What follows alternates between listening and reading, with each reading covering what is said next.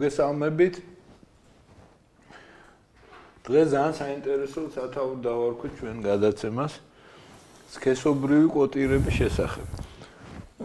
ისე, იმიტომ რომ არ მეყვარს ეს ტერმინი რაღაცა გენდერი. რაღაც იგივეა პრინციპში სქესი და გენდერი და მაგრამ თვითონ ეს მოვლენა ვერ გავიგე ნორმალურად. რა. კვოტირება? სქესობრივი კვოტირება რა არის და მე ვატყობ რომ შენ ჩახედული ხარ მაგ ამბავში. ხო და აი მინდა რომ ბოლომდე ეს გავითვითნობიეროთ ეს ამბავი და გაგებით მოვეკიდოთ. რატომ უნდა მოვეკიდოთ გაგებით? ყველაფერს ხო გაგებით ვეკიდებით. როგორც მოგვიწოდეს. მოკლედ მოვეკიდოთ გაგებით, ანუ გავიგოთ. ხო, არა, ანუ ეს სქესობრივი კვოტირება რას ნიშნავს?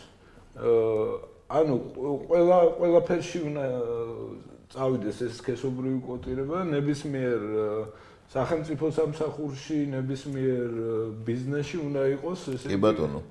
ეს სქესობრივი კვოტირება? კი ბატონო. კი. მოდი ახლა ჯერ იმით დავიწყოთ. რა არის ეს? რატომ დადგა დღის წესრიგში? ნუ ახლა ჩვენ ხო ვართ აი ესე მარგინალური ლიბერალიზმის ესე ვთქვათ კუნძული. ფორპოსტი როგორც დავარქვი თავის დროზე, ხო? ეს როგორ მოხდა რომ ფორპოსტად ჩამოვყალიბდით? ანუ როგორ გავფორპოსტით ბოულოდნელად, ესე იგი. როდესაც მოხდა ტრაგედია იმაში ამათვის ლიბერალებისთვის და ტრამპმა გაიმარჯვა ამერიკაში. ჩვენი პოლიტიკური ელიტა იყო დაკომპლექტებული და სწორება ჰქონდა აღებული ობამა კლინტონის, ესე ვთქვათ, უაღრესად უკვე პათოლოგიურ მემარცხენეობაში გადასული პოლიტიკური ფლანგისაკენ. და ყველამ ვიცით რომ ესე იგი ყველას ეგონა რომ გაიმარჯვებდა კლინტონი, რომელიც წარმოადგენდა იქ გარკვეულ ძალიან მართალია ფსიქიკურად არაჯამთელ, მაგრამ ძალიან ძლიერ ძალებს, ხო? ანუ ეს იყო დემოკრატიული პარტიის უკიდურესად მემარცხენე ფლანგი, რომელსაც ხშირად მოიხსენიებენ. აიგივებენ ეგრე სოროსთან. ანუ სოროსი ამის გამოხატულებაა, ასე ვთქვათ. და ეს რატომ მოხდა რომ? იმიტომ მოხდა რომ როცა ქართულმა ოცნებამ მოულოდნელად გაიმარჯვა არჩევნებზე, სოციალ ძალიან ისე გავს ტრამპის გამარჯვება და აი ეს მოვლენები 2012 წლის საქართველოში მთელი 4 წელი თუ 5 წელი ხელისუფლება ცდილობდა რამენერად დაელაგებინა შეერთებულ შტატებში ურთიერთობა რომ არ ჩამოეგდოთ გვითქვია ეს და შესაბამისად ითვალისწინებდა კი არა ემორჩილებოდა ნებისმიერ იქაურ ბრძანებას ხო მათი მეფის ნაცვლის მიერ გაცემულს და საკადრო პოლიტიკას რომ მთლიანად ახლა იქიდან იმართება ეს ვიცით. და მე უეცრად და ეს იყო უკიდურესად ლიბერალური ფლანგის წარმომადგენლები, რომელიც წარადგინა ბოლოს აგერ პრემიერმა კვირიკაშვილმა წიწამურში, რაც უნდა კომედია იყოს ახლა ეს თვითონ ეს და ილია ჭავჭავაძის ტრაგედია, კომედია. ხო, წიწამურში თუ ტრაგედიები გვემართება და ეს ტრაგედია ეს იყო, რომ ილია ჭავჭავაძის ესე იგი ანტურაჟი, ილია ჭავჭავაძის იქსაც სივრცეში, ხო? წარმოადგენს ადამიანები, რომელთა იდეოლოგია არის ის, რამაც ილია ჭავჭავაძე იმსხვერპლა და იმსხვერპლა ილია ჭავჭავაძე და რომელსაც ებრძოდა სხვათა შორის ზუსტად აი იმ სიტყვებით რაც ახლა ჩვენ ვლაბა ზუსტად იგივეს ამბობს ნეტა მომეტანა იმის ციტატები სხვათა შორის კარგი იქნებოდა. ხო. ახლა და შეერჩა ეს შეგვჭა ეს ესე ვთქვათ მეოთხე ინტერნაციონალი აქ ტრამპი იქ ანუ ესე იგი ეს შეუთავსებლობა. ამავე დროს ახლა უნდა ვაცნობიერებდეთ რომ ტრამპისა და ევროპის ანუ ევროკავშირის ურთიერთობები ძალიან მძიმეა. ხომ ვიცით ახლა ეს ხო? ვინაიდან სწორედ ევროკავშირში გაბატონებული არის ესე ვთქვათ ეს ლიბერალური იდეოლოგია და იქ მიდის კიდე შიდა ომები ახლა ვიცით რა პროცესებიც მიდის უნგრეთში, პოლონეთში, ანუ შედარებით ესეთ ჯანსაღი აღმოსავლეთ ევროპის ქვეყნები არ ემორჩილებიან ბრიუსელის დიქტატს და მათ იდეოლოგიური მეებს რა ქვია მიდგომებს ეწინააღმდეგებიან. ეს მეორე მხრივ. ახლა მეორეს მხრივ ესე იგი ერთის მხრივ ხომ აღმოჩნდით ამ ამერიკის ახალი ადმინისტრაციის ოპოზიციაში იდეოლოგიურად ამავე დროს ესე იგი ამერიკის იგივე ის ძალები რომლებიც ებრძვიან ტრამპს ჩვენი მოკავშირეები არიან აქ ანუ ჩვენ ვართ ამერიკის ოპოზიციის მოკავშირეები ან ჩვენი ხელისუფლება რო ვიცოდეთ და ასევე მოკავშირეობთ ევროპაში იგივე იდეოლოგიის მატარებელი რომლებიც ასევე რა თქმა უნდა შესაბამისად ხო მაგრამ ეს გენდერული თუ რაღაცა იდეა არა ხო ეს გენდერული სქესობრივი კვოტირება არის ეგრეთ წოდებული გენდერული თეორიის სადმე არის რა თქმა უნდა გეტყვი მაგაზეც ხო ეს გენდერული კვოტირება არის და გენდერული თეორიის რომელიც ლიბერალიზმის ერთ-ერთი ესეთი საკვანძო ეს არის მომენტი აი ამისი აუცილებელი კომპონენტი და გენდერული კვოტირება რას გულისხმობს ახლა ეს გენდერული კვოტირება ჯერ ერთი ეს ლიბერალური თეორია ლიბერალიზმის ზოგადად არის დამყარებული დაპირისპირებებზე ეს არის რაღაც აი მარქსიზმის ეგრეთ წოდებული კულტურული მარქსიზმის განვითარებული მარქსიზმია სადაც ესე იგი უნდა იყოს თუ განვითარებული არა კულტურული მარქსიზმი ქვია ესე იგი აი სადაც ესე იგი ნუ მარტივია ეს თუმცა ნუ რაღაც ძალიან ის არის მოდი ესე ვთქვათ ლოგიკასთან ჩვეულებრივ ადამიანურ ლოგიკასთან არაპათოლოგიზირებულ ლოგიკასთან არ მოდის მაგრამ ამას ეყრდნობა და ეს ტარდება ცხოვრებაში პრინციპში როგორც მარქსიზმი იყო დაუშვათ აბსოლუტური აბსურდი ხო ნორმალური ადამიანისთვის და დედამიწის უზარმაზარი ნაწილი მოიცვა და მილიონობით ხვეპლი გამოიწვია. ხო იგივეა ზუსტად ლიბერალიზმი. კერძოდ რა დაპირისპირება ჯგუფების შექმნა, ანუ ესე იგი ჩვენ ჯგუფების შექმნა, ანუ ქალების ჩვენ ჯგუფის შექმნა. ამისთვის ფემინისტური ორგანიზაციის გამოყენება. და აი ამ ჩვენ ჯგუფის ესე იგი აი ეს უკაცო სექსი და რაღაცა აი ეს რა თქმა უნდა ამათიც ანუ ეს შემოიღეს ახლა? ახლა რაზე არა ეს კი არ შემოიღეს. შემოიღეს სქესის ნიშნით, აპირებენ შემოიღონ, კვოტირება რას ნიშნავს? დაუწესონ კვოტა პარლამენტში სქესის ნიშნით. ანუ ესე იგი, იმიტომ კი რომ პარლამენტარი არის, ნუ პარლამენტში ასარჩევი იდეაში უნდა იყოს ადამიანი, რომელსაც აქვს ღვაწლი, რომელიც არის ცნობილი და პატივცემული საზოგადოების ამ გარკვეულ ნაწილში არის გამოჩენილი საზოგადო მოღვაწე, აქვს ესე იგი შესაბამისი უნარჩვევები და ასე შემდეგ, ხომ? ვის ირჩევენ პარლამენტში? წესით. და ეხლა როგორ მოხდება? პასპორტი მაჩვენეო? არა, ეხლა მოხდება ასე, რომ უნდა იყოს 50% ქალი. 50% კაცი. გინდა თუ არა? გინდა თუ არ შეიძლება 100% ქალი. არა აქვს მნიშვნელობა დაუშვათ რომ 51 კაცი შეიძლება იყოს დაუშვათ გენიოსი. ხო გენიოსი, დაუშვათ ილია ჭავჭავაძე ან დავით აღმაშენებელი. ან არა აქვს მნიშვნელობა. ხალი უნდა იყოს, კვოტა უნდა იყოს, ან პირიქით. იცი რა კაი იდეა გამიჩნდა. ეს ვითომ ეს რო ესე იგი შევასრულოთ, ესე იგი რო არ ვარწყენინოთ იმათ, ამათ პატრონებს. იქნება ეს ტრანსგენდერის ოპერაციები ჩაუტაროთ. არა, რა თქმა უნდა, ეს მომავალია უკვე. არა, მე ვერ მივხვდი. კაცები შევიყვანოს, მაგრამ ოპერაციები გაუქმეთ. ხო, ეგ შეიძლება ჩვენ დავუშვათ ეს საკანონმდებლო. თუ ამდენი ხალი ვერ ვნახეთ, ან პირიქით თუ ამდენი კაცი ვერ ვნახეთ, შეგვიძლია რომ ეს სქესის შესვლა იქვე მოახდინონ ხოლმე. იქვე, ანუ ესე იგი იქვე რო იყოს, არა? ხო, იქვე იყოს. CSK-ში უნდა იყოს. ეგ CSK ძალიან ისეთი ინოვაციური იდეაა. ეგ შეიძლება ევროპას ხო ვაკვირვებთ ამ დემოკრატიით. დღეს ახლა ის ხო მიიღეს, რა ქვია, კონსტიტუცია. ხო, დღეს საბოლოოდ მიიღეს. საბოლოოდ მიიღეს, ხო და ევროპას ხო გაკვირვებულია და აი ეგეც თავისთავად გენდერული თეორიის დანერგვის გზაზე იქნება არაჩვეულებრივი რამ. ანუ ახლა ეს აბსურდი, მოდი გავაგრძელოთ. აი ეს როგორ ეს ხო წარმოუდგენელი რამეა, რომ ესე პარლამენტარი არის არა იმიტომ ადამიანი ხდება, არა იმიტომ რომ დაუშვათ ის პარლამენტარის პარამეტრებს აკმაყოფილებს, არამედ დაუშვათ მისი გენდერული პარლამენტარის სქესით ცხონდება. ანუ ესე იგი სქესის გამო. ანუ ესე იგი ეს იმდენად აბსურდული რამ არის, რომ ამაზე ახლა სერიოზული ბიჭი კრეტინიზმია, ჩვეულებრივი, პირდაპირ თქვა ეს არის ჩვეულებრივი გამოხატული კრეტინიზმი, რომელიც რა შვება. ქალებს უქმნის ჩვენ ჯგუფის ესე გამოყოფილი ჯგუფის რომელსაც ვიღაც ჩაგრავს. ახლა ვინ ჩაგრავს კაცები. ანუ ეს ხომ განუწყვეტლივ ისმის ახლა ეგრეთ წოდა ამ არასამთავრობო ხო შევიწროება და შევიწროების რეგულირების მექანიზმების შემუშავებას ხო აკეთებს ეს რა ქვია ლომჯარია მოითხოვა რომ სექსუალური შევიწროების ეფექტური მექანიზმებიო უნდა ავამუშაოთო ესეთი ტექსტია ძალიან ისეთი გრამატიკულად და აზრობრივად გამართულია როგორც ხედავთ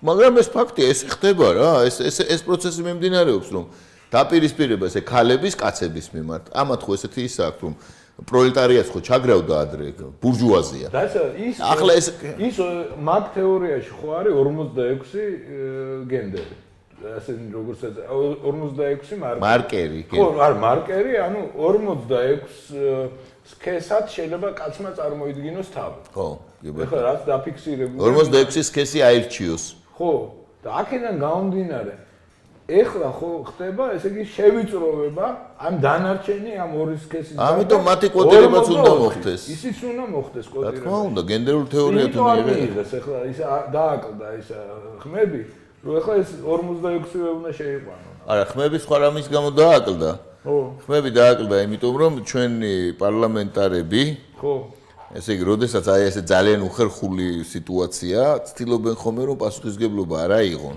რომ იციან რომ ამას მოყვება საშინელი გინების კორიანტელი გაცოფებული მოსახლეობისგან იმიტომ რომ ეს ახლა მართლა ქალებსაც ესმის კაცებსაც ესმის რომ ეს არის ბოდვა რა რაღაც გადმოღებთან დღის წესრიგი ასეთ რომ ქვეყნის დღის წესრიგიდან არ გამომდინარეობს და სადმე არის ეგეთი იდიოტობა არა არის გერმანიაში არა არის იქ კვოტირება როგორ არის მაგრამ იქ სულ სხვა გერმანიის და საერთოდ იმის მოყვანა მაგალითად დაუშვათ სხვა ესეთი ევროპის ქვეყნების ერთი იქ ამას უზარმაზარი დაბრკოლებები ხდება და უდიდეს წინააღმდეგობები ამ საკითხს ერთი სულ გარდა ამისა სულ სხვა კონტექსტშია განსახილველი და თანაც ესენი ხო ევროპას მუდმივად აკვირვებენ და 50%-იანი კვოტა შემოაქვთ რაც არის აი სრული აბსურდი წარმოუდგენელი საერთოდ შეუსაბამოა საქართველოს რეალობასთან და მე უბრალოდ ხა გასაგებია გამправებლის პოზიცია საერთოდ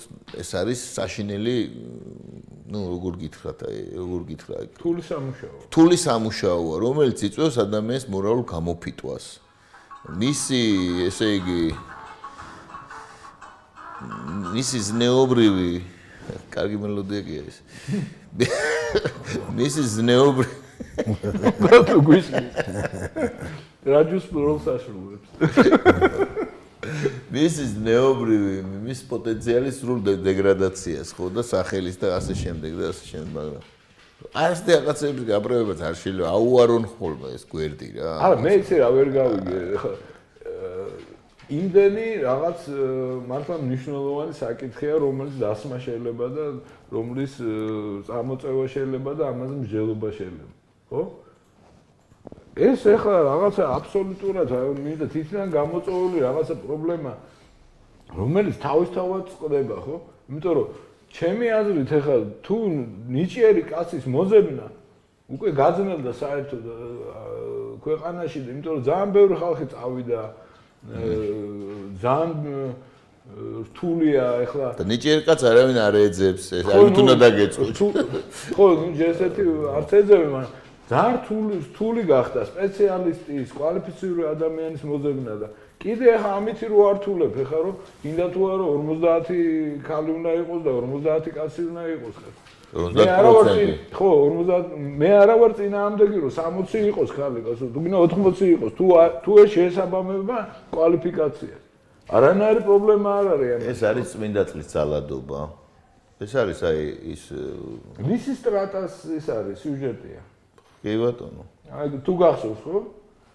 ქალები რო გაიფიცებიან და კაცებთან რო აღარ წვევიან თუ ომსა შეწყვეტენ. ხო, ზუსტად ეგ სიუჟეტია. სიუჟეტია რა. ხო, ნუ ეს არის ახლა ბოდვა, აი პირდაპირ რაღაც აი ამაზრზენი გახდა უკვე ეს ყველაფერი და მე ახლა მე რო ვესაუბრე იქ ვინც არიან შეიძლება ხალხი და რა შეამეთქი საქმე, რა რჯიშთ ახლა, ნუ მართლა მაზოხიზმი ხო არ არის ახლა ეს.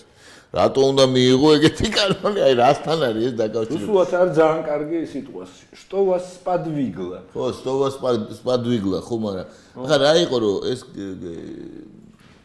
ეგრეთ წოდებული NDI ხო, უკვე 4 წელია ამ ჩვენ ბედკრულ სახელმწიფო აპარატის თანამშრომლებს დაატარებს სხვადასხვა მილაპარაკია აქ, დაატარებს სხვადასხვა ტრენინგებზე. ეს ტრენინგები მოგეხსენებათ როგორ ის განაჩედგება, ჩამოიყვანენ ვიღაცა ესეთ რა ქვია, გენდერული თეორიით გადარეულ გადათმევარი ვარცხნევ. სამუდმივად ემდეგი ესე იგი შემადგენლობა რაღაც საოცარი, როგორც აქ არის, ბაი პატარაა და ეგეთი. ეს ზუსტად ისეთები არიან ისინი. დანიმათნი და ერთად იკრიბებიან ეს ამდენი ეს საზოგადოება, რო შეხედა, რო შეგეში სულთა ჩინკები შაბაში როგორ დემონოლოგიას ისწავლენ. ერთმანეთს უტარებენ ტრენინგებს. ამ გაუგებრობაში როგორ უტარებენ ტრენინგები მათრახით თუ რა? არა, ჩვეულებრივი ის არის ტრენინგებზე შეხედან და რაღაც აი ასეთ თეორიებს განიხილავენ რა. მაგათ ტრენინგი მე ის ვიცი მარტო გოგოლის ის მახსენდება. მათრახს რო უტყავს იმას რა ქვია. ის რო არის ვეჩერა ბლის ხო, ბლიზიკანკი. მაგათ ზედ რო მოაჯდება. უხუტარა ბლიზიკანკი. აი ესეთ რაღაცებს ასწავლიან, ესე იგი რაღაც კვლევებს აფინანსებენ, ნუ იმას რა ქვია, კვლევებს როგორ უნდა იყოს ქალი, თუმცა ძალიან დაჩაგრული რო არის ქალი და როგორ უნდა მოხდეს მისი სოციალური რეაბილიტაცია, რაღაც ისულელეები და ამ გაუგებრობაში არის მოყოლილი ჩვენი სახელმწიფო აპარატი. ხანდი ახლა არავის არ აინტერესებს ეს, რა თქმა უნდა და ყველა იქ ნუ პაესტკებში დადიან ესე ვთქვათ, სადღაც იქ ლოპოტაზე, მე იქ რა ქვია, გუდაურში რაღაცა, მაგრამ და კოფე ბრეიკი და რაღაც სატრენინგოდ ყველგან კარგი. აი, ტრენინგებენ ესე იგი. რას დავესწავლოთ ცირკია, მაგრამ აი ეს ტრენინგი რით რაში გამოიხატა? ანუ გძელდება ის ანეკდოტი, განედოტური გამოთქმა რო იყო, დავეჭყანოთ ერთმანეთს, რა აყიდავლიათ. ხო, ზუსტად ეგ სიტუაცია.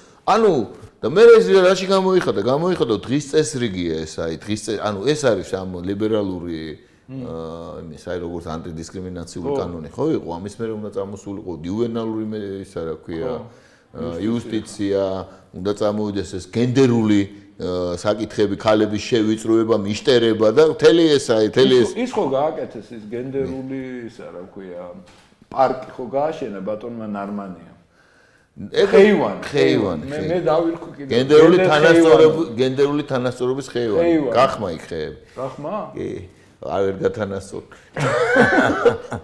ხო და ესე იგი ახლა დღის წესრიგში დადგა ეგ რა. ჩვეულებრივ ანტიდისკრიმინაციული კანონის მის გავსად ამ მთელი რიგი საკანონმდებლო ინიციატივების გავსად და საიდან მოდის ახლა ეს? ეს ასოცირების ხელშეკრულებაში გათვალისწინებული ისე კაი იდეა მართლმადიდებლებია. აი ეს ყველაფრიდან უნდა სიკეთე გამოიყვანო. ეხლა შენ გაქვს შანსი რომ დაითხო ყველა ეს მამაკაცები რომელიც ზედმეტია. Ამდენი კაცი ეტევა მაგ პარლამენტში? სულ 150. 150. 75 კაცი შეგიძლია წნარად გაუშვა რა. რატო? პარლამენტით. რატო? დაამატო ქალები რა.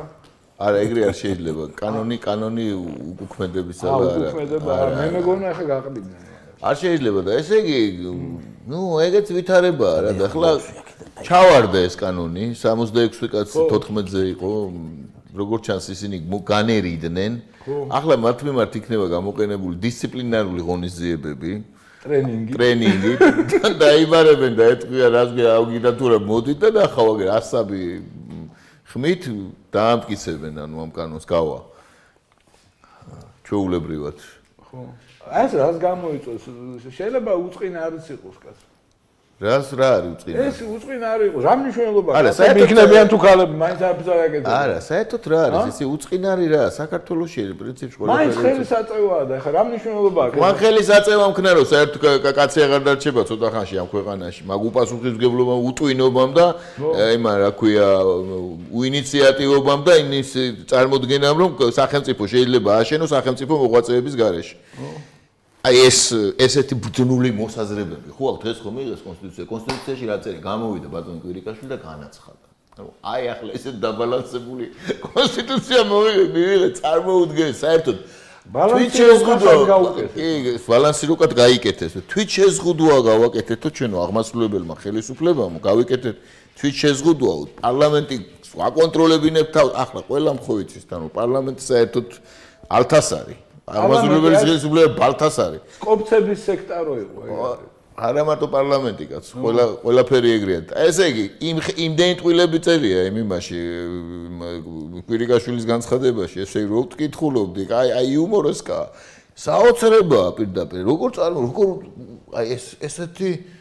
ესეთი წარმოსახვა რომ თითქოს ახლა გააკეთეს დაბალანსებული არა შენ ვერ ხვდები ესენი მართლა იჯერებენ ამას გაიგე რაღაცას რო წერენ თუ ვიღაც უწერს მე ხო წაიკითხავ მე იჯერებ ტყუილი კი არ არის ანუ რა გონიათ ახლა რომ ესე იგი ეს რომ მიიღეს ეს ისა კონსტიტუცია ამით ჩვენ გამოვრიცხეთ ავტოკრატიის წარმოქმნის შესაძლებლობა ანუ აი ეს წარმოუდგენელი ავტოკრატია რა გონიათ იცი ადამიანი როდესაც გააწყვეტილებას იღებს ეს ავტოკრატია ესე იგი ვერაფერი ვერ უნდა გააკეთო აი როგორც ახლა არიან ვერაფერს ვერ წყვიტავენ და არაფერზე რო პასუხისმგებლები არ არიან ხო და ეს იქნება ეს არის გასაკვირი დემოკრატია ბატონმა ბიზნა ივანიშვილმა რაც დაპირდა ევროპას რა აი ეს არის მათი იდეა აი მე მგონი ეს იდეა კი მართლა ესე გონიათ მართალი ხარ ხო რა თქმა უნდა ეს ყველაფერი დაიშლება ანუ მასგაправი გჭირდება რომ გაგვაგებიოს იმათი ნაფიქრი რა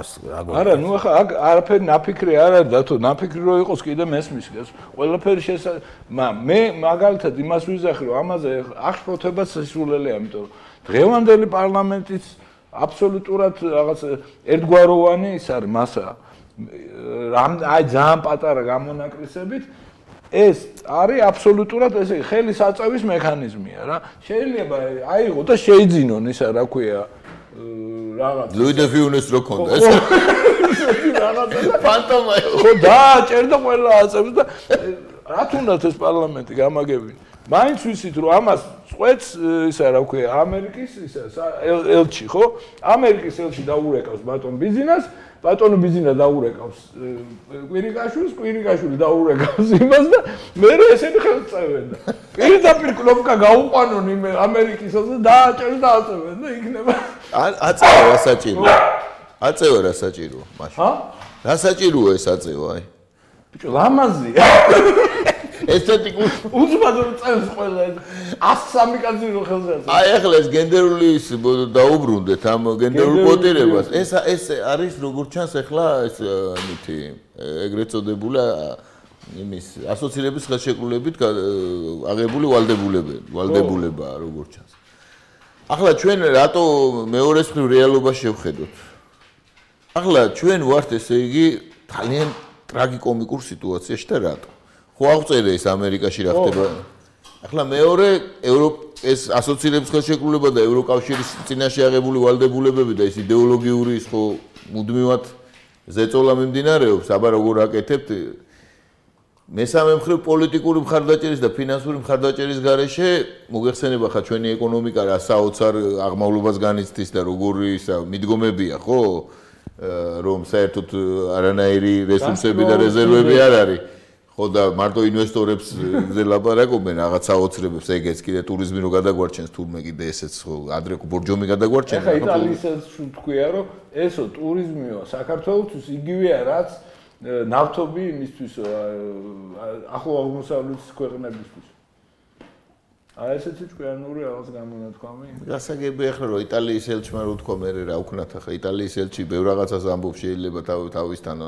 ნუ რა მე ესეც ხომ პროვინციალიზმის რა ხასიათზე იყო რა მათქმევინა ნავთობი ხო და ჩვენი წიაღისეული არის ტურისტი ინვესტორი მას ხო შავი ოქრო ქვია და ტურიზმს რანაირი ოქრო ქვია ხო ჭრელაჭრელა ოქრო არა ნუ ახლა იცი რა არის რეალობა ის არის როდესაც არაფერი არ მუშაობს მართლა ქვეყანაში და ერთადერთი შემოსავალეა ესე იგი პროსტიტუცია გემბლინგი და ესე იგი ხონო ტურისტებს იზიდავთ სამბავი ახლა რა თქმა უნდა ეს არის რა ანუ რეალურად ჩვენ ხო ვაქირავებთ ესე იგი ჩვენ ქვეყანას პრიტონად ანუ პრიტონი არის ბორდელად არა ნუ არა ბორდელი არის ცალკე ნაწილი პრიტონში ყველაფერი შედის რა ანუ პრიტონი თქო კრიმინალური მას ქართულში არ არის პრიტონები არ ქონია ჩვენ ეს ინტეგრირებული ასე არ ვიყავით განვითარებული და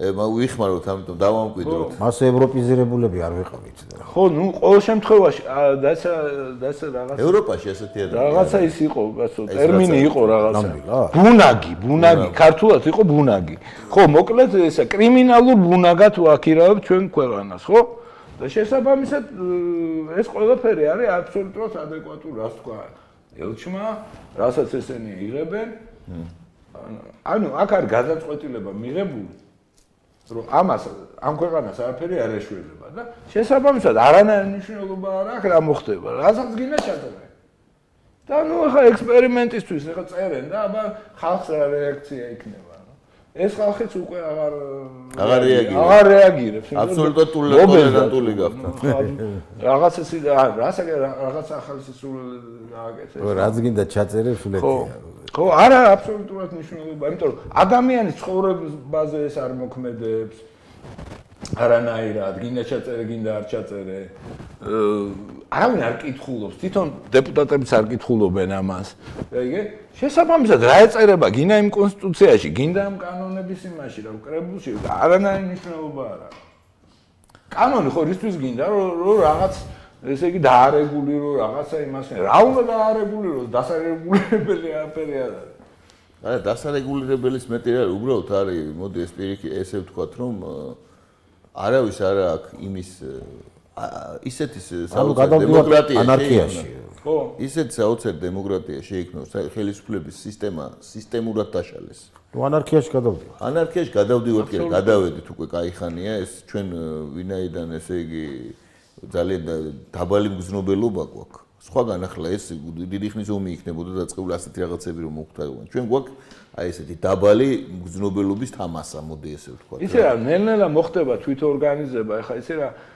როდესაც ესეთი სიტუაცია ნელ-ნელა ხალხი დაიწყებს თვითორგანიზებას ეს იმ ამერიკაში ეს კოლტები რო არ გადაყარეს და იარაღი რო აქ ხალხს ეს იყო ძალიან ერთადერთი აი ეგ ამბავი უნდა იყოს დაშვებული და თუ არ იქნა დაშვებული ჩემი აზრით აქ მართლა ძალიან ცუდი მდგომარეობა იქნება იარაღი უნდა გახდეს ესე იგი ყველასთვის ხელმისაწვდომი და ჩვენთან უნდა დავარეგულიროთ თვითორგანიზება როდის იწყება მე ვთვლი რომ უნდა დავიწყოთ ძალიან მალე რა იცი რომ როცა რა თანამდებობა პირველ რიგში თავს იჩენს კრიმინალი როგორც ხო რა თქმა უნდა რომელიც იღებს თავის თავზე მოლაპარაკების ფუნქციებს ახლა სახელმწიფო ვერ წვეტავს პრობლემებს ხო არც სასამართლო მუშაობს აღარც გამოძიება არის აღარაფერი არ ხდება ეგ იმიტომ რომ სასამართლო დამოუკიდებელი თქვა ახლა აი უნდა ეს ავიღოთ რა სასამართლო სისტემა დამოუკიდებელი გავხადეთ იმდენად დამოუკიდებელია არ მოგიდგენია რო აღარ მუშაობს რა მუშაობს შეგრებილია იუსტიციის საბჭოს ბანდა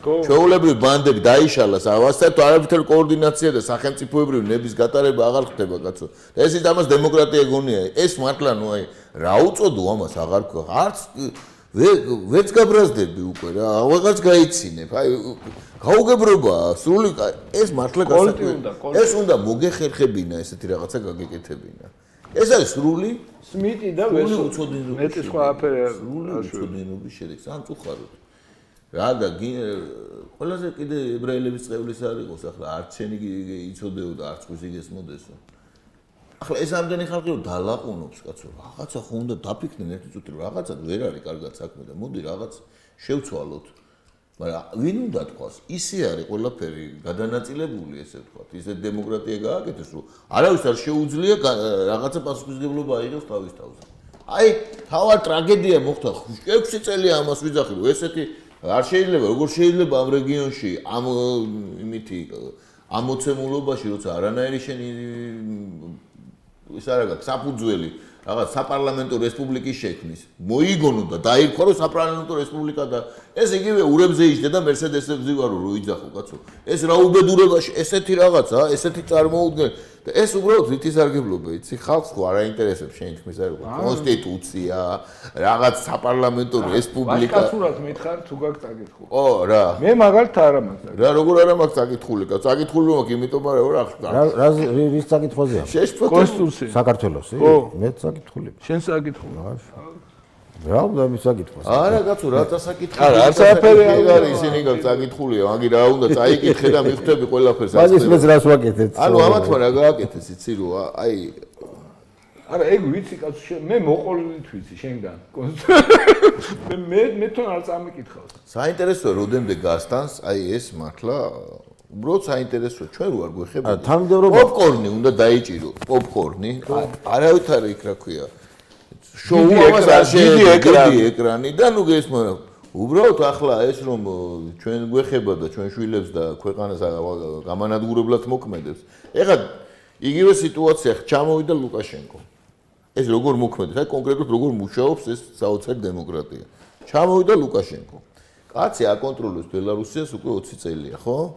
არის სრული, აი სახელმწიფო, ანუ მას აქვს თავისი უშიშროება, შეიარაღებული ძალები, საგარეო და საშინაო პოლიტიკა, ანუ დაბალანსებული ეკონომიკა ასე სახელმწიფო. ჩამოვიდა გასაგებია რაღაცა ჩვენი თხოვნით ჩამოვიდა, დარწმუნებული ვარ, იქიდან გამომდინარე. მე მგონი კაი ურთიერთობები აქვს ჩვენ პრეზიდენტთან, მე რამდენად პრეზიდენტი სულ არ აინტერესებს. კარტოფილს ერთად ძალიან ის არის, რა ქვია, ძალიან საქმიანი კაცია ბატკა რა. ძალიან საქმიანი. გავიგე, მაგრამ შეიძლება ჩამოვიდა ახლა სრულიად კონკრეტული და თქვა მესიჯები, მე უბრალოდ მოусმინე მე მაგას და ვიცი, იმიტომ ვლაპარაკობ.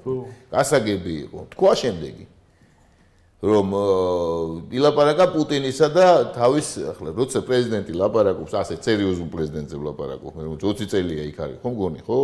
პრეზიდენტი ლამის გასაგებია რომ მეტი კიდე, ხო? გასაგებია რომ ყველა მისი სიტყვიდან ეს თავისებური ენაა, როცა უმაღლესი თანამდებობის პირი ლაპარაკობს, უნდა გესმოდეს რაზე ლაპარაკობს, ხო? მან მესიჯები გააჟღერა რომ ახლა ისაო მე დარწმუნებული ვარო რომ ვლადიმერ ვლადიმიროვიჩიო დაინტერესებულიაო რომ გადაწყვიტოს ეს პრობლემები რომელიც არსებობს საქართველოსა და მან თითქოს მეორეს უთქვა იმას რა ქვია он как будто обрел второе дыхание. ჩვენ თო ესეთი ურთიერთობა ჩვენ არ აგვაქვს ესე მწვავები. ნუ მთელი რიგი მთელი მესიჯები იყო ჩალაგებული ესე ვთქვათ რა. ეხლა კითხვას ვსვავ კონკრეტულად. ანუ ის ერთგვარი ელჩი იყო თუ ერთგვარი შუამავალი იყო ამ შემთხვევაში ესეა ყოველთვის უკრაინასა და რუსეთს შორის კონფლიქტის დარეგულირება სადმე მინსკის ფორმატი იყო სირიის მაგალითად კონფლიქტის ყველა ჯგვის ასტანას ეს საერთაშორისო მიღებული პრაქტიკაა როდესაც არის ეს ყველაზე შესაფერისი ჩათვალეს რომ არის ლუკაშენკო. სხვა მინდა გამოიგო. ხო, ახლა მომრიგებელი ვინ შეიძლება იყოს? ხო, ანუ მომრიგებელი რა, იმან გარკვეული მესიჯები ჩამოვიტანა ვინაიდან ახლა ჩვენთან ისეთი მდგომარეობაა რომ არავინ არ არის ვინც დაუშვათ თავის თავზე ინიციატივას აიღებს და მეორე დღეს აღარ იქნება იქ. და იმათვის კიდე რა აზრი აქვს დაუშვათ რომ ვის უნდა ელაპარაკო, ქვეყანა არ კონტროლდება არავის მიერ. თორე საოცარი დემოკრატია გადაანაწილეს. აი ვის უნდა დაელაპარაკო? კითხვა ხა ეგრე არ არის და მართლა ეხლა ერთი მომენტია. ეხლა ჩვენ ხო ეს შევისწავლეთ, ეხლა 5 წუთს წინ ვლაპარაკობ. უნდა ელაპარაკონ იანკელი. არა, არ არის, სხვანაირად არის. იანკელი თვითონ თქვა ელაპარაკეთ რუსებსო. გავიგე და ეს ისე რომ პუტინი დაელაპარაკოს იანკელი. არ არის ეგრე, იმათთან მძიმე სიტუაციაა. არ არის პოლიტიკა, არის პარადოქსებისა და იმის კაცო. არ არის ესე რომ დაუშვათ იქ შენ ამერიკელები მაინცა და მაინც და შენ ამას რომ დაელაპარაკოს თქვა ნებისმიერ ამ პირს ვიზეც მე ვიძახი. ხო, გინდა ესე რომ კვირიკაშვილს გინდა იმას რა ქვია პრეზიდენტს და იმან მაინც უნდა კელის დაურეკოს და რა აზრია გამაგებინა ამათ. საერთოდ იმიტომ კი რომ კელი აიძულებს რომ დაურეკოს კაცო. ესენი რა დაურეკავენ კელის? ხო. იმიტომ რომ ერთმა სისტემა ისე მოწყობილი რომ გადაწყვეტილების მიღება ვერ ხდება ერთპიროვნულად. და ესენი ერთპიროვნულად ადამიანი გადაწყვეტილებას იღებს, რომელიც უნდა იყოს ხალხის მანდატით აღჭურვილი, ხო? ხო. ამას მიიჩნევენ ავტოკრატიად. ვინაიდან და რადგანაც სააკაშვილი არ გამოგვადგა.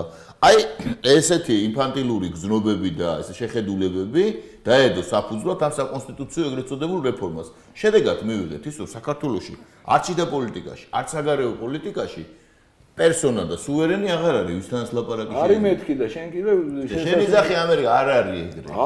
არ არის. შესაბამისად არ არის მეთქი ეგრე. არა ისინი ამერიკაში თული სიტუაციაა. რაც ეგრეც არ არის. რა ლაპარაკო? ხუმრობა, მაგრამ ხო. რა ხუმრობა, კაცო, ვერაფერს ვერ წყვეტავს, ვერც ერთი. როგორ წყვეტავს როგორ წყვეტს ჩვენი პრობლემაა ის როგორც კი იტყვის წყვეტს. როგორც კი უბრძანა ეს რა ქვია რომ ის ანტიდისკრიმინაციული კანონი მიიღეთო მივარდა ბატონ ბიზინა ივანიშვილი და მიაღებინა. არ იყო ეგრე? ნებისმიერ საკითხს წყვეტს კაცო. მაშინ სხვა ვითარება იყო. ხო ვილაპარაკე იმ მაშინ იყო სხვა ვითარება. ახლა აღარ არის იანკელი გამოვიდა და განაცხადა რომ ელაპარაკეთ რუსებსო. ამ დროს აქ რუსებთან მოლაპარაკე კი არა კაცო. ხო რუსებთან მოლაპარაკე კი არა, რაიმე ტიპის პასუხისგებლობის ამღები კაცი არ არის. წერილი რო დაწერა, მეორე დღეს კი გამოხსნეს კვირიკაშვილი. ხო ვიცით არა რა დინებებით წავიდა, ხო? ამის შედეგად. და დისკურსი საზოგადოებრივი მაშინ მიმდინარეობს ამ საოცარ დემოკრატიაში ერთი არაფერი აღარ კონტროლდება.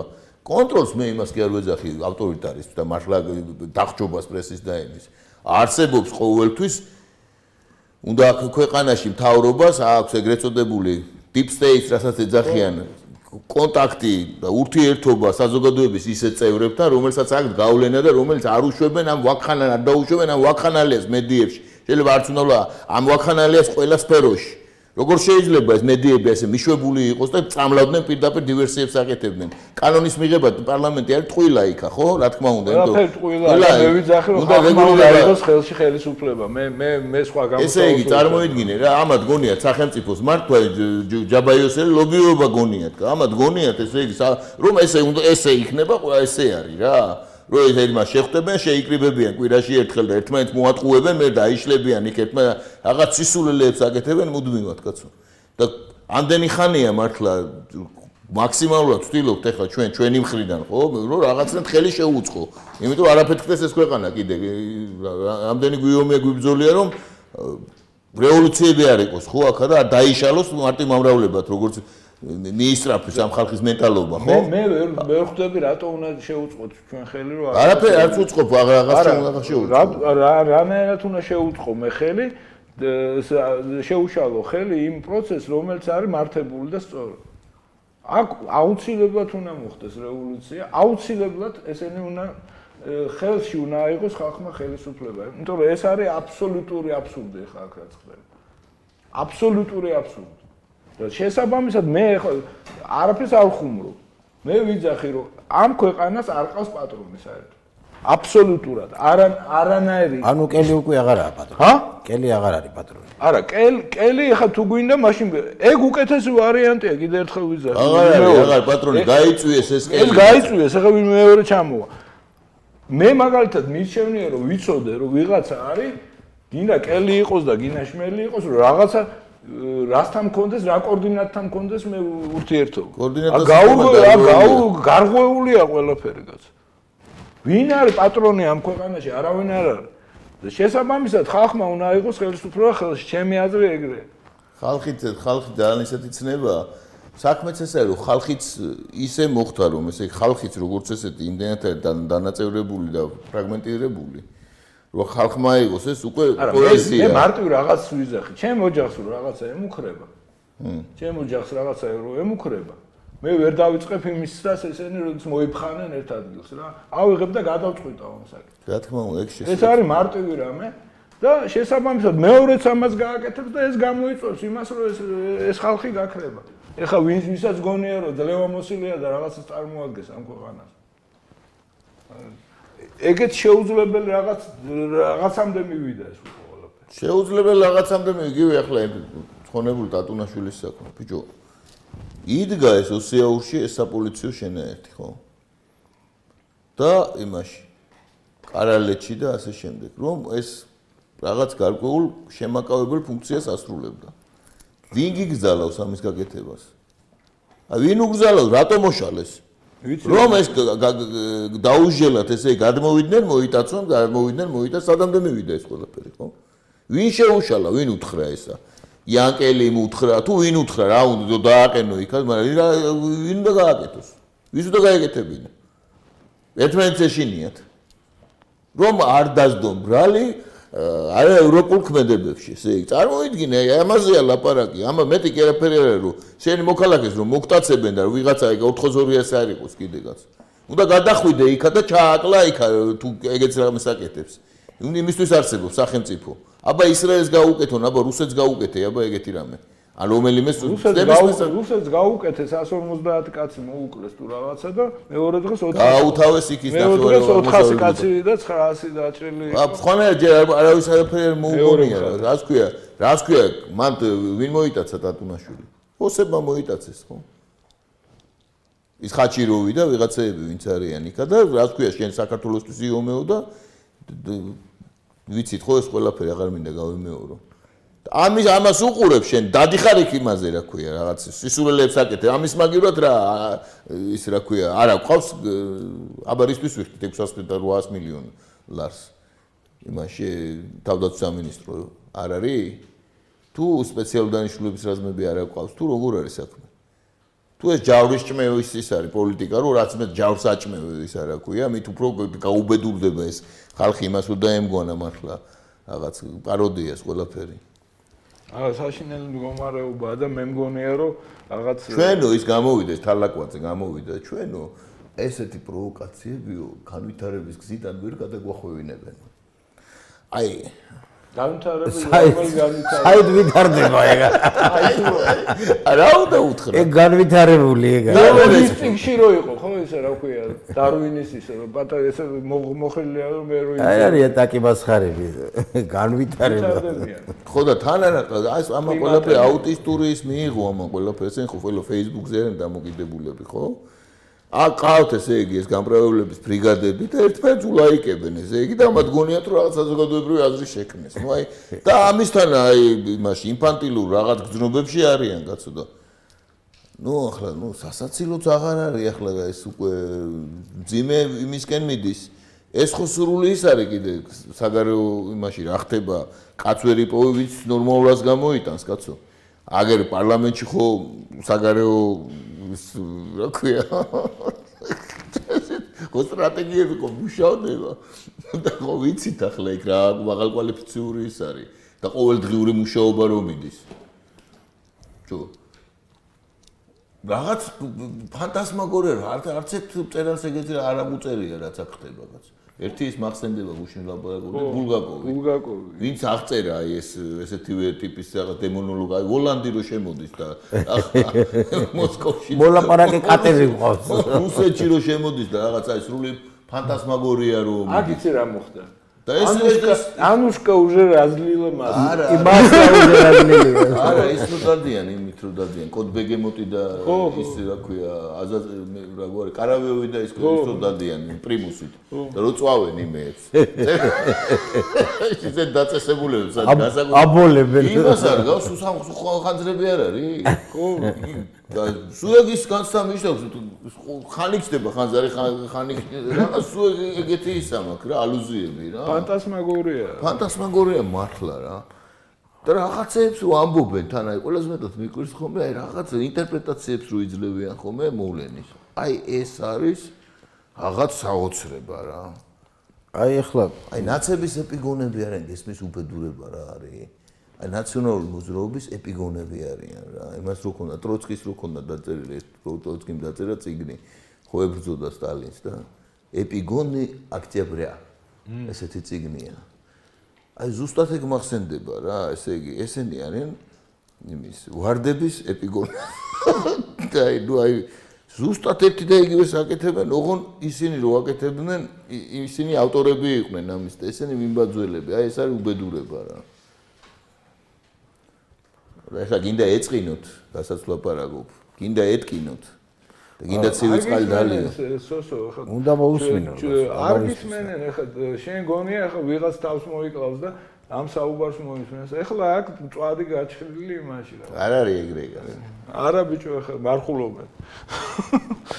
საინტერესო რა არის ეხლა სიტუაცია მაინც საგარეო იმაზე ვარ დამოკიდებული მდგომარეობაზე ხო ერთ მხრივ ამერიკაში შეიცვალა სიტუაცია ხო ტრამპი მოვიდა რუსეთში იგივე დარჩა ისე პუტინი რუსეთში შეიცვალა პუტინი დარჩა ისე პუტინი კი დარჩა მას სიტუაცია შეიცვალა ნუ გამოჩნდება შეიცვლება თუ არ შეიცვლება ჩემი აზრით შეიცვლება ეს ჩვენ იმე ვლაპარაკობთ იმასე შესაძლებლობა შეიძლება კარგისკენ არ შეიცვალოს მე იმას კი არ ვიცი კარგისკენ შეიცვალოს ხო და მაგას ვამბობ ახლა აქამდე არაფერი სიკეთე უქნიათ ამ რუსეთის მთავრობას საქართველოსკენ გარდა იმის ტანკებით ბრახაბრუხისა და ასე შემდეგ შევიწროებისა და ახლა რას მოელიან ეს ჩვენი ხალხი ერთი რას მოვერით ჩვენ რის იმედი გვაქვს და ასეთი გენდერული თანასწორობებით სად მივალთ მე მოველი ერთ რამეს მე ერთადერთი რაღაც მე შეიძლება რაღაც ძალიან ემოციურად აღვქვავ ეგეთ რაღაცას იმიტომ რომ მართლა უკვე გადავიდა ყოველგვარ ზღვარს მე ვთვლი ეგეთ რამეს რომ ჩვენ თუ ღირსეულად დავხვდებით ნებისმიერ პრობლემას ჩვენ დავძლევთ. მე მგონია რომ შესაძლებელია ის რუსეთის პრობლემის დაძლევაც, შესაძლებელია ეკონომიკის პრობლემის დაძლევაც და ყველაფერი. მაგრამ ამას უნდა ღირსება, ელემენტარული ღირსება. აქ როდესაც სათავეში არის ხალხი, რომელსაც შეუძლია იმაზე აწვიოს ხელი რისიც წინააღმდეგია შინაგანად და ანუ არანაირი ღირსების გზნობა არ აქვს და ესე იგი შეუძლია რომ ნებისმიერი სიბინძურეზე ხელი აწვიოს ხო და იცის თან რომ სიბინძური ის კი არა რომ არის ის რომ სიბინძურეა და როგორ არის ის ტრობს ქვეყანას და ცუც აკეთებს არამედ იცის და რო წევს ხელს ეგეთ ადამიანებს არც გარეთ აქვთ რამე შანსი რომ რაღაცა დაალაგონ, არც შიგნით აქვთ რომ რამე დაალაგონ და არც საერთოდ არანაირი შანსი არ აქვს. ერთადერთი შანსი აქვს რომ თქლიფონ ახლა ეს ისედაც გალეული ბიუჯეტი რა.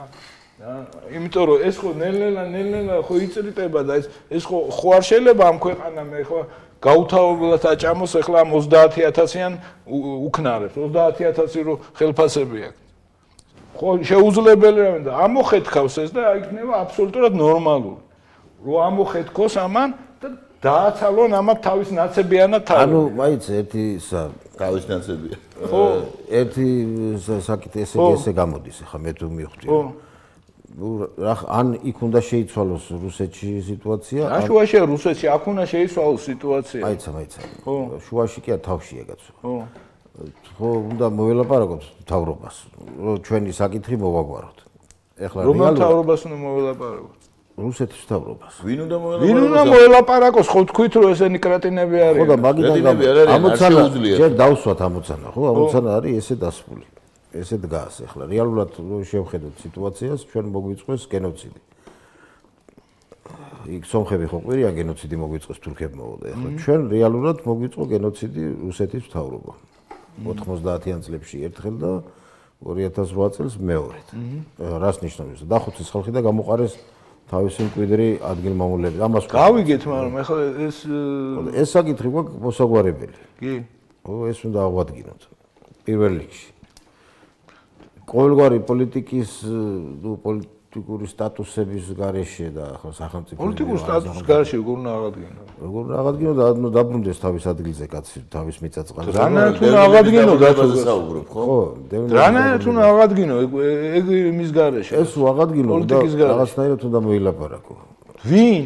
ხო და მოლაპარაკებელი უნდა იყოს ან ორივე მხარე, ხო? ჩვენი მხარეც და ასევე ჩვენი მხარე ვინ? ჩვენ რომ მხარე არა გვაქვს მეთქი, მაგას ვიზახი და. ხო და ჩვენ თუ მხარე არა გვაქვს, ესე იგი გვინდა არ გვინდა ეს უნდა შეიცვალოს ეს სიტუაცია, ხო? ამის დატოვება ეს. ჩვენ ვართ უთავო მხედარი, ხო? ამ სიტუაციით ჩვენ ვერანაირად ვერ მოველაპარაკებთ. არ არიან მოლაპარაკებელი. ესე გამოდის. არა, რას არის? ამ დასკვნას ვაკეთებთ, ხო? ესე იგი ჩვენი მთავრობა არ შეუძლია მოელაპარაკოს რუსეთის მთავრობა. აი მაგაზე ცნება არსებობს დიპლომატიაში, რუსულად ქართულად არ ვიცი როგორ არის რუსულად ნიდაგავარასპასობნი. ნიდაგავარასპასობნი ხო. მაგას ვცდილობდი მეთარგმნა და ვერ მოვთარგმნა. ხო. ამიტომ ასე ვთქვი. ხო, ნუ შეუძლებელია ამას. არქი თქვათ ესეა. საქართველოს მხარე, ეხლა გადავიდეთ რუსეთის მხარეს შეუძლია მოგველაპარაკოს. რუსეთის მთავრობა არის დაგავარნასპასობნი. ჩემი საზრით მე ის მხარეც არ არის. დღემდე, იმიტომ რომ ერთ იგივე კაცი დგას სათავეში, მთელი ამ ხნის მანძილზე და აქამდე არ გამოუღებნები არანაირი სრული მოლაპარაკებისა და აწი ესე იგი ჩვენ იმედი გვაქვს რომ რაღაც შეიძლება. მე ყოველ შემთხვევაში მე რასაც ვხედავ ამდენ წლის განმავლობაში უბრალოდ არის დაბლოკილი საერთოდ ეგსივსცედა. შენ აიცი ხა დაგავაროს პასოგნია თუ არა პირდაპირ ლაპარაკი მინდის რომ ამ ლაპარაკი არ შეიძლებაოდა ხა როგორ თუ ლაპარაკი თუ არ დაელაპარაკე როგორ უნდა მოელაპარაკოს ცადე ხო და ჩვენ ვამბობთ რომ რო ცადო ამისთვის ღირსება არ შეიძლება ცდა ღირსება უნდა გააჩნდეს მცდელს არა ღირსება კი არ უნდა გააჩნდეს კაცო ამაზე ჩვენ რაღაც ძალიან ისე საქართველოს გვახასიათებს ძალიან ისეთი მიდგომები მაგალითად ვინაიდან ვიყავით რუსეთის იმპერიაში დიდი ხნის განმავლობაში გონია რომ მაშინდელი ვითარა არ არის ესე კაცო ეს არის დიდი სახელმწიფო უზარმაზარი სოფლიოში ყველა დიდი ტერიტორიით საკმაოდ დიდი მოსახლეობით და შეიარაღებული და საშიში მათ აქვს თავისი სტრუქტურები ჩვენი ემოციების მაპატია და არ აინტერესებთ კიდე რაღაც სენტიმენტები კიდე აქვს შერჩენილი აქვს თავისი ინტერესები არავინ არაფერს არ მალავს რო შეხედოთ რუსულ არხებს ყველაფერი ნათლად ჩანს იქ არა რას ლაპარაკობენ ყველაფერი მთელი ინფორმაცია არის ღია იქ გამოდის ყველაფერი აბსოლუტურად დოკუმენტალურად ხო სხვათა შორის ანგლოსაქსებისგან განსხვავებით რასაც ფიქრობენ ლაპარაკობენ პირდაპირ იმას აბრახუნებენ ხო ანგლოსაქსებიც ახლა ისეთ ბოდოებში გადავიდა უკვე მაგათი ასე ვთქვათ ყუილები რომ მაგაზე აღარ ვილაპარაკობენ რასამო დავანებოთ იმ ანგლოსს დავანებოთ ისინი ამბობენ თავის ინტერესებზე რაში გვაინტერესებს თავის ინტერესებზე ლაპარაკობენ ძალიან კვეთრად და ყოველგვარი მორიდების გარეშე ეხლა როგორ წარმოგიდგენიათ ეხლა პუტინი დაუშვით აი არის პუტინი ხო აი როგორ უნდა ვის უნდა შეხვდეს პუტინი დღეს მარგველაშვილს მოდი არა კონკრეტულად ვილაპარაკოთ კონკრეტულად ცოტა ხანი რა მიმართულებით მინდა იცი ეს მეორე საკითხია ვის უნდა შეხვდეს პირველი საკითხი რაც მე მაინტერესებს რაზედაც მინდა ეხლა ჩვენ გავსაზღვროთ აქვს კი სურვილი იმ სისტემას რასაც პუტინი ქვია რომ ვინმე შეხვდეს საერთოდ ეგ თეორიული საკითხია თეორიული საკითხი რომ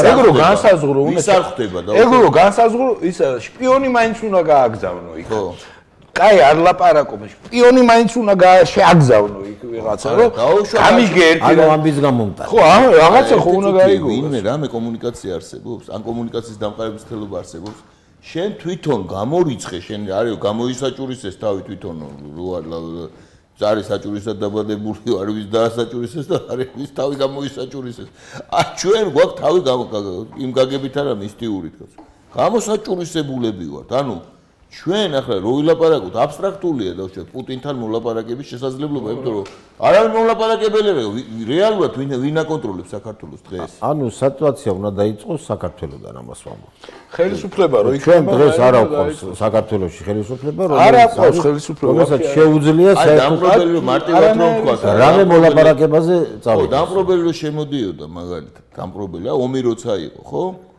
ყველა ომი თავდებოდა მოლაპარაკებით ყველა მათ შორის თემურლენგი რომ 8ჯერ შემოიჭრა იქ ვინც იცის ისტორიის საკითხვა დროებითი ზავები მიდიოდა და მე ზავი დადეს თავიდანვე დაედო იმ გიორგი მეშვიდეს იმ ჩვენ წოდვიცავს ეს მართლა ის რაღაც რელიგიური მეებში იყო რა ქვია ფანტომებში ისიც მუჰამედის ჩამოვალი იყო არა რელიგიური ფანტომებში იყო მაგას გეგონა რომ იქ ნუ გავანებოთ ამას თავი და ისიც ზავი დამთავრდა და მე ისევე ომი იყო ნებისმიერ ზავი ომით და გაცილებით დიდი და ის წვეპლი იყო მაგრამ ზავი ყოველთვის უნდა დაიდოს და მომლაპარაკებელი ყოველთვის უნდა იყოს ისინი რომ შემოდიოდა მტერი ყოველთვის ეძებდა მომლაპარაკებელს ვისთან დაედო ზავი და ესეთი მეფე იყო ხო როცა არეულობა იყო ქვეყანაში როცა არეულობა იყო და მრავალ ის იყო ყველა მეფეს ვაზიბრა ხო რავალი კანდიდატი იყო მაშინ იყო უბედურება იმიტომ რომ ვერავის ვერ ელაპარაკებოდა და თარეშობდნენ და იყო ერთი ამბავი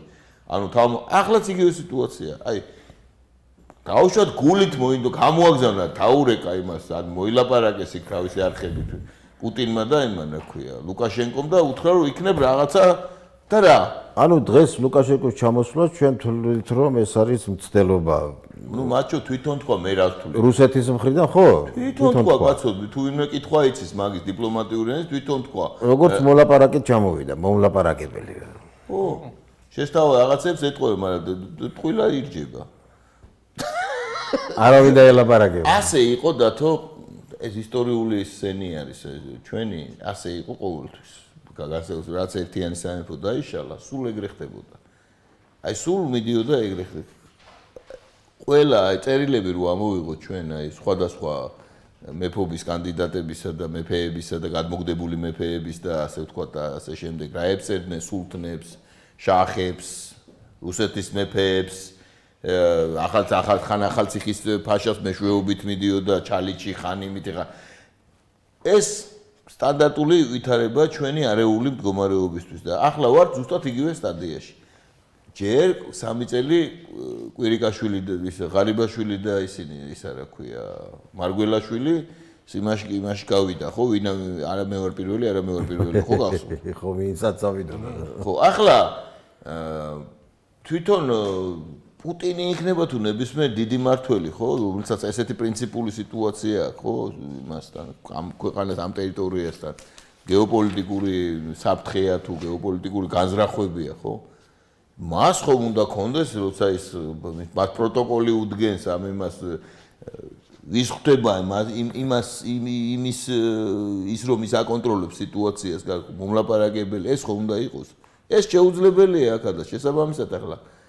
რაზე ვლაპარაკობ ჩვენ თან ახლა ამას ვსაუბრობთ ისე აქ ტვინი გამოლაყებული ამ ჩვენ საზოგადოებას ამ განუწყვეტელი რუსთავიორის ყურებით რომ ესე იგი თვითონ საზოგადოებრივი ფონიც ძალიან მძიმეა და ნებისმიერი მოლაპარაკება შეხვდება აქ საშინელ იმას რა ქვია წინააღმდეგობას ურჩევნიათ ამათ ლანძღვაგინება ურჩევნიათ უსაფრთხოთ მე საფრთხე რო იქნება გამკითხავით არავინ არ იქნება და ეს ლანძღვაგინება ხო შერჩება და ეს აზროვნები სოლიტურად უპასუხისმგებლო ხალხი და რო არ გადავიდეთ რეჩის დავიწყეთ ამ რა ქვია სქესობრივი რაღაც იმით ეხლა კიდე ერთი ის იყო მოტივი იყო ამისი როდესაც ბატონმა კელიმ ისე უბრძანა რომ ქალი იქნება კარგიო იქნებოდა კარგიო ნუ ახლა იმან რახან თქვა რომ იქნებოდა კარგიო ესენი დამწყივლდნენ და ეხლა პრეზიდენტის კანდიდატი ქართული ოცნებიდან აუცილებლად უნდა იყოს ქალი ხო და ეს საოცარი ის არის თუ არ მოიძებნა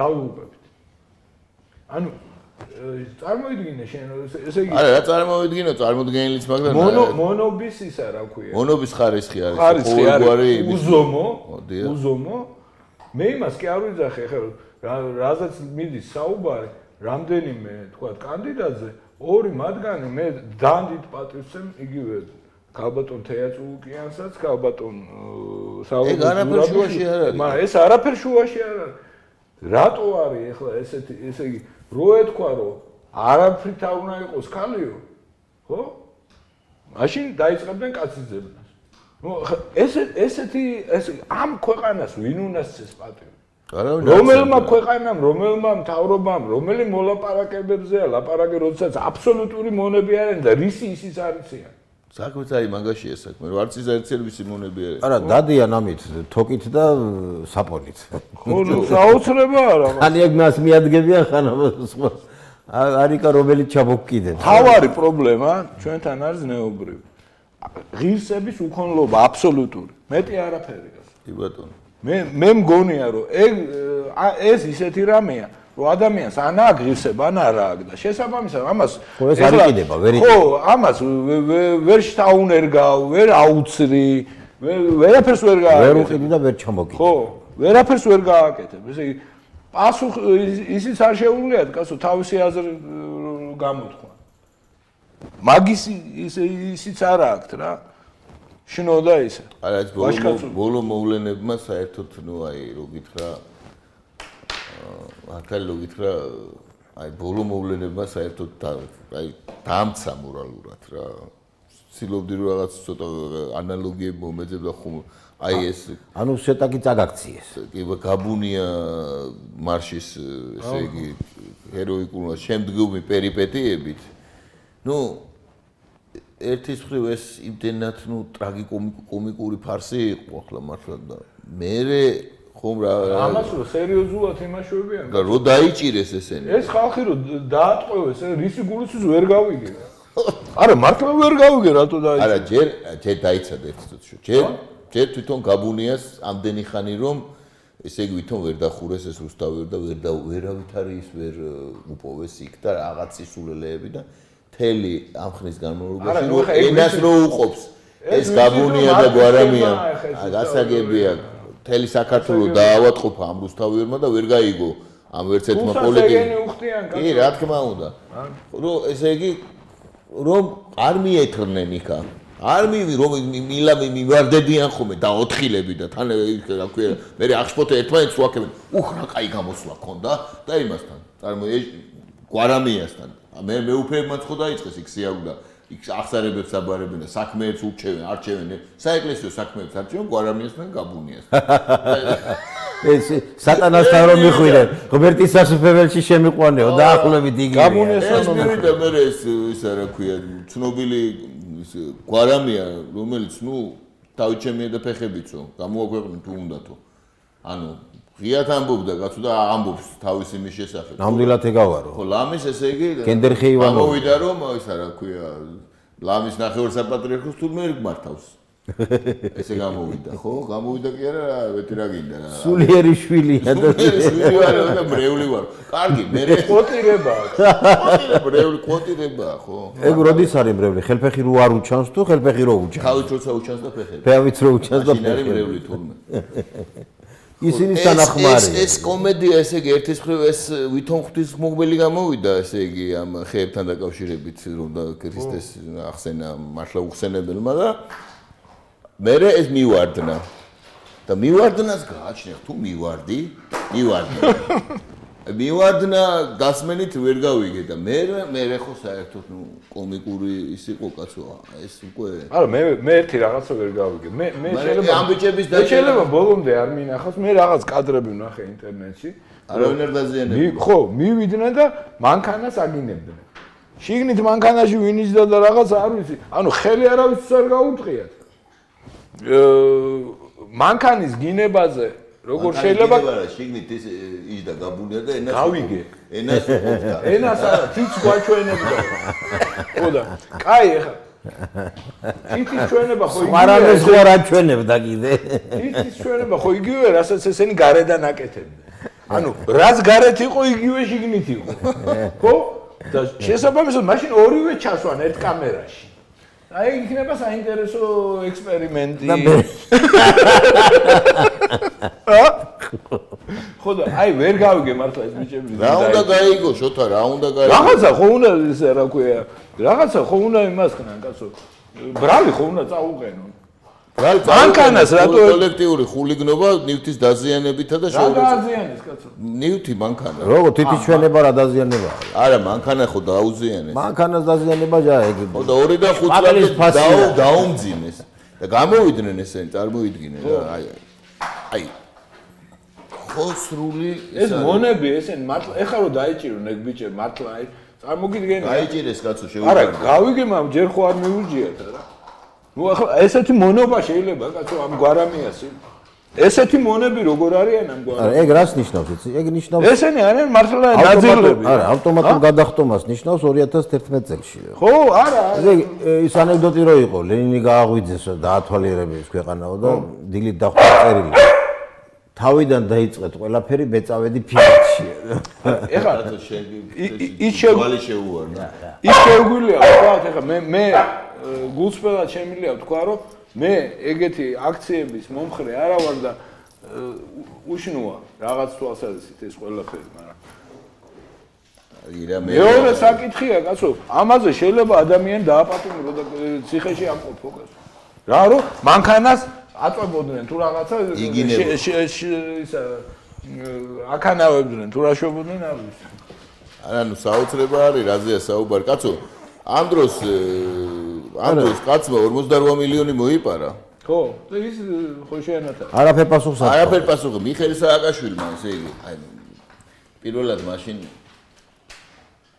ეს პარლამენტი რო გადაქონდა ქუთაისში საიდანაც ვერ გადმოეხეტნენ იქიდან ესე იგი და კოლოსალური თანხები ჯდება ესე ორი პარლამენტი დამისახელეთ უმრავლესობა აი ქვეყანა დამისახელეთ უმრავლესობა ხო აქვს ეხლა უმრავლესობა აქვს გვარამიასთვის აქვს უმრავლესობა თავისი ის არა საკონსტიტუციო და რატო არ შეცვალეს ეს ხო და ვისია ეს მონები არიან ამ გვარამიას ვისია მე რას გეუბნები ხუთა დამისახელეთ სოფლიოში ქვეყანას ვისაც ორი პარლამენტი ხონდეს აი ორი პარლამენტი დამისახელეთ კაცო ინგლისი ჩვენზე არა ორი არ არის ის არის ფილიალი თუ რა რა ფილიალია კაცო რა ფილიალია სესიებს იქ გატარებენ და დანარჩენ დროს აქ არიან რა შუაშია კოლოსალური თანხები იხარჯება ამაში კაცო ეს ხო პარლამენტია ეს ხო არ არის ბუტყა 400 მილიონი დაჯდა ეს პარლამენტი 400 მილიონი აქ დაამტრია ყველაფერი ამ მიშამ იმას უპირებდა გაყიდვას უპირებდა ჯერ სასტუმროთ ვიყიდულობდა ჯერ ხო 33 მილიონი მარტო იმის აღდგენა დაჯდა და პლაშის გულისთვის იმასქნეს რა ქვია წაუყენეს წაუყენეს ბრალი და ერთი წელი აქ იყო სხვა ბრალდება ვერ მონახეს არა შეთანხმებული თემა რა მოხდა მე ხა 400 მილიონი თუ დაგვიჯდა ესა დაგვედო კისერზე ვალად და აბსოლუტურად თან იმ პარლამენტში რო შეხვალ თავი გეგონება იმაში რაღაც ჯოჯოხეთური ატმოსფეროა რაღაც საშინელი ის არის ჯერ როგორ აიგო იქ არ ვიყავით თავიდან ის რა ქვია ააფეთქეს ის ძეგლი იძე ბავშვი შეეწირა რა აბა ხალი და ბავშვი დედაშვილი ვიყავით მაშინ მაგის იმაზე ააშენეს ეს ისა რა ქვია პარლამენტი გამოდგა მე ესე აქაც აღადგინეს და ორი პარლამენტი იმდენი ინიციატივა ვერ გამოუჩენია წარმოიდგინო გადმოვიდნენ ამ თბილისში ანი გადავიდნენ მაგრამ იქ ვერ გადავლდნენ არა ცელობა იყო და იმან რომ თითი დაუქნია ვინ იმან მიშამ მიშამ ხო იმ წუთშია ცუციკებებით გაჩერდნენ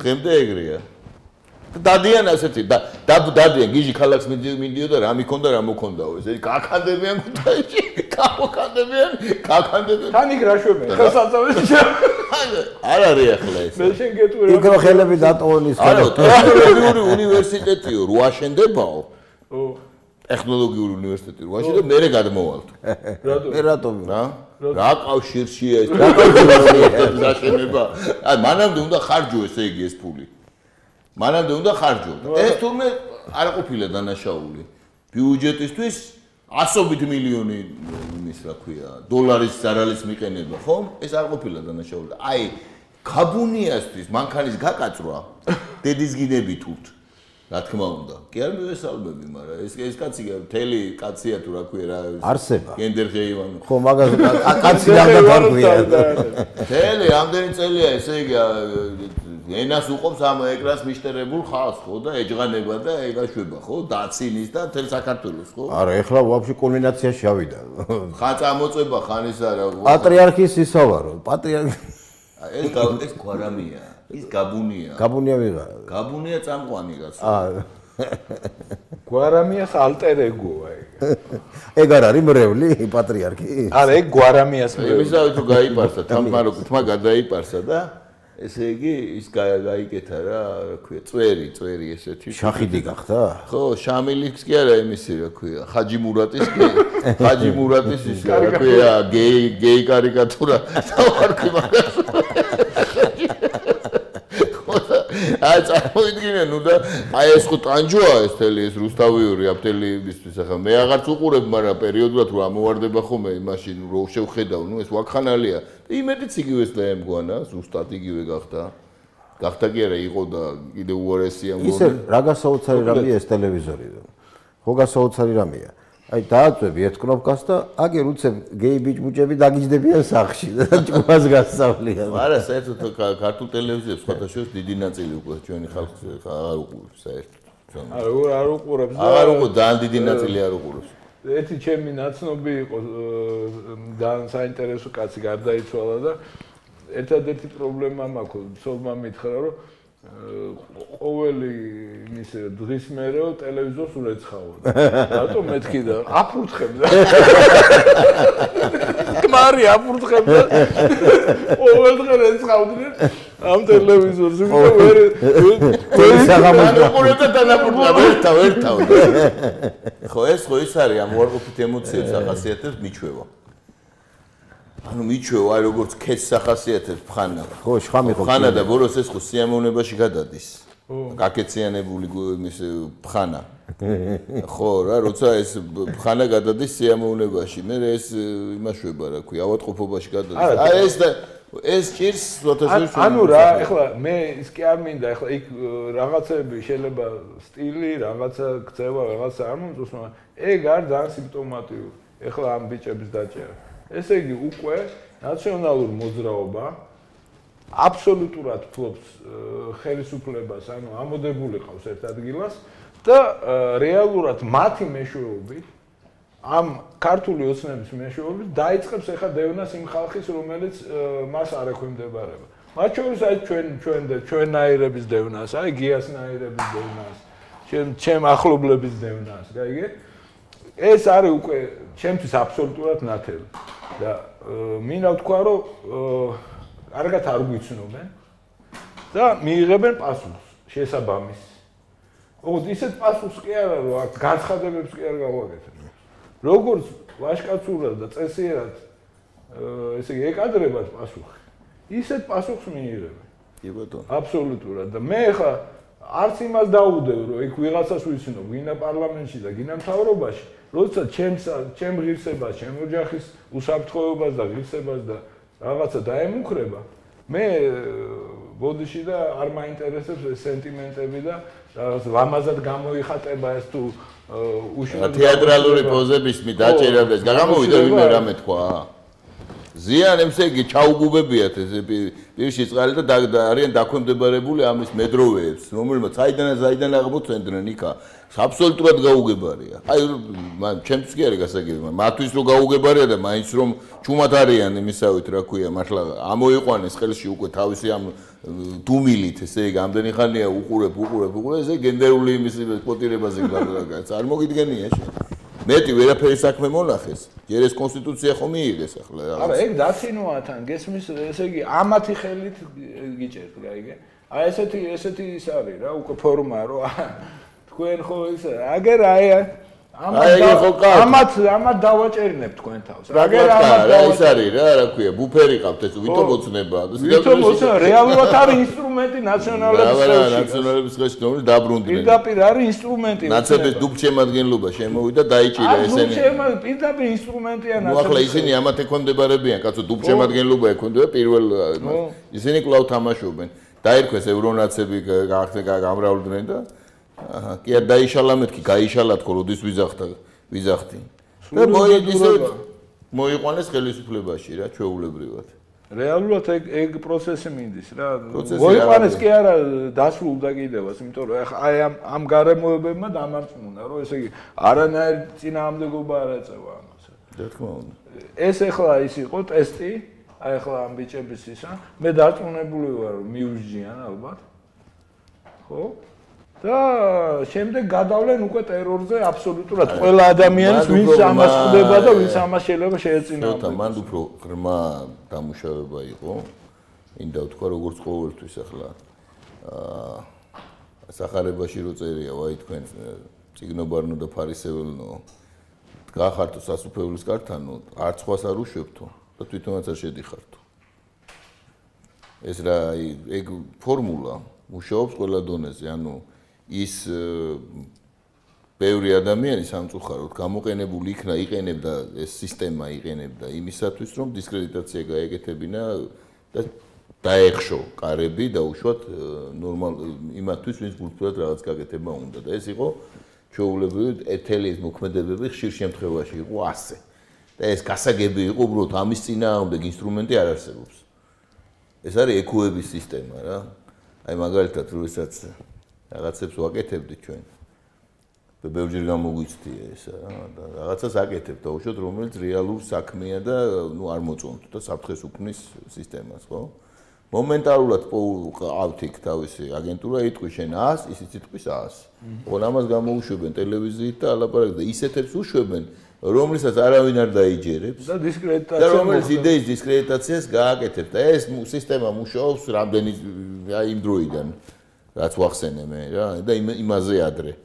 ანუ გამოიყვანენ და დაუშვათ ეს ხალხი ხო ვერ არჩევს საერთოდ როგორც ეს ვინ წყuris არა ხალხის კურსი გადახორბლებს თემა არ მწვავე ეხლა იგივე ეს ხო ტესტი იყო მეთქი მაგას ვიზახი ეხლა გამოაგდეს ეხლა შეურაცხყოფელი თემა ყველა ქართველისთვის და ქმნიან რა იმას შენ რასაც იძახი ხო და შესაბამისად ხალხი სულ არ მიყვარს იმიტომ ხალხი ღიზიანდება ეგეთი შეურაცხყოფა მაგრამ ხალხმა არ იცის სინამდვილეში ვიღაცების სწორ სიტყვებს ლაპარაკობენ და მათ სწორი სიტყვების უკან რა ძალა იმალება ხო გასაგებია და იდა სინამდვილეში იმ სწორ სიტყვებს რო ალაპარაკებენ ისინი ვინც არასწორს აკეთებს აი მათი ინსტრუმენტი როა რა ზუსტად აი ამ ფორმულებით ხდება მართვა სამწუხაროდ გამძიმე ხო და ამის საწინააღმდეგო დაუშვათ რეცეპტი როგორ უნდა გააკეთო ისე რომ დაუშვათ ეს მრავალრიცხოვანი გაპონები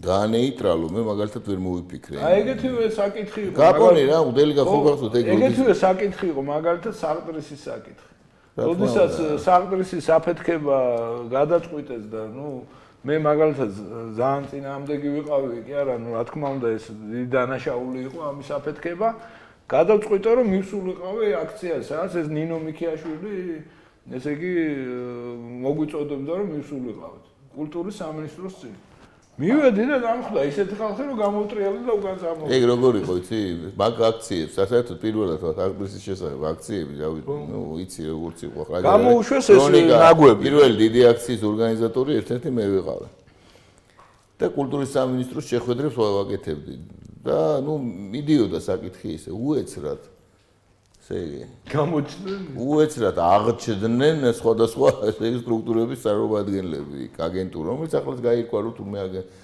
იგივე ამ საქმე რო იყო ხო რა თქმა უნდა ციანიდის საქმე ხო გაიშიფრა იქ ვინ იყო ამის გარდა იქ ბოკერიას ფლანგი გამოჩნდა და ისეთი შემადგენლობა გამოჩნდა რომ ბოლოს და ბოლოს ის ხალხი ვინც შენ განერიდე ну რა თქმა უნდა შეუძლებელი იყო იქ როგორ გვერდზე დგომა შეუძლებელი იყო ყველა და ესენი კიდე შეუვალები იყვნენ და ეს ამათთან შეუძლებელი იყო ყოფნა და ну და გაჩერებულიყავი რა ანუ ფატალურია რა სიტუაცია ანუ მაგის წინააღმდეგ ახლაც რაღაცა რომ დაიწყო კეთე გვარებად და სახელებით ვიცი ვირას გააკეთებს გვარებით და სახელებით ვიცი ვირას გააკეთებს მაგრამ საქმე იმაშია რომ შენ კი არ გაჩვენებენ მე იმას აჩვენებენ ტელევიზიებით მართლა როგორ მიმდინარეობს თემას მოსპობენ მომენტალურად და დისკრედიტაციას გაუკეთებენ თემას ისე რომ ხალხი ყველას გინებას დაიწყებს ამაშია საქმე და მათ შორის აღმოჩნდები შენც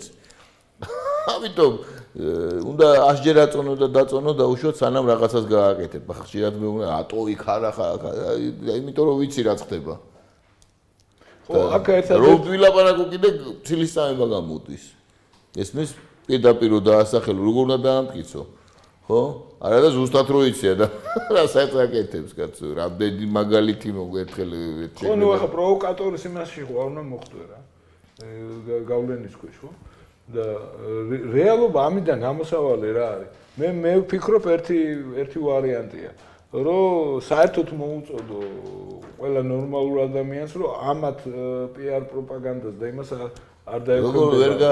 როგორ მოუწოდო, შენ რომ მოუწოდებ, შენი გავრცელების არეალი არის ცოტა. არა, გასაგებია. იმისი არის უზარმაზარი და როგორ უნდა მოუწოდო, ინფორმაციული მართვის სქემები არის ძალიან დამუშავებული და გამტკიცებულია უპირატესობით.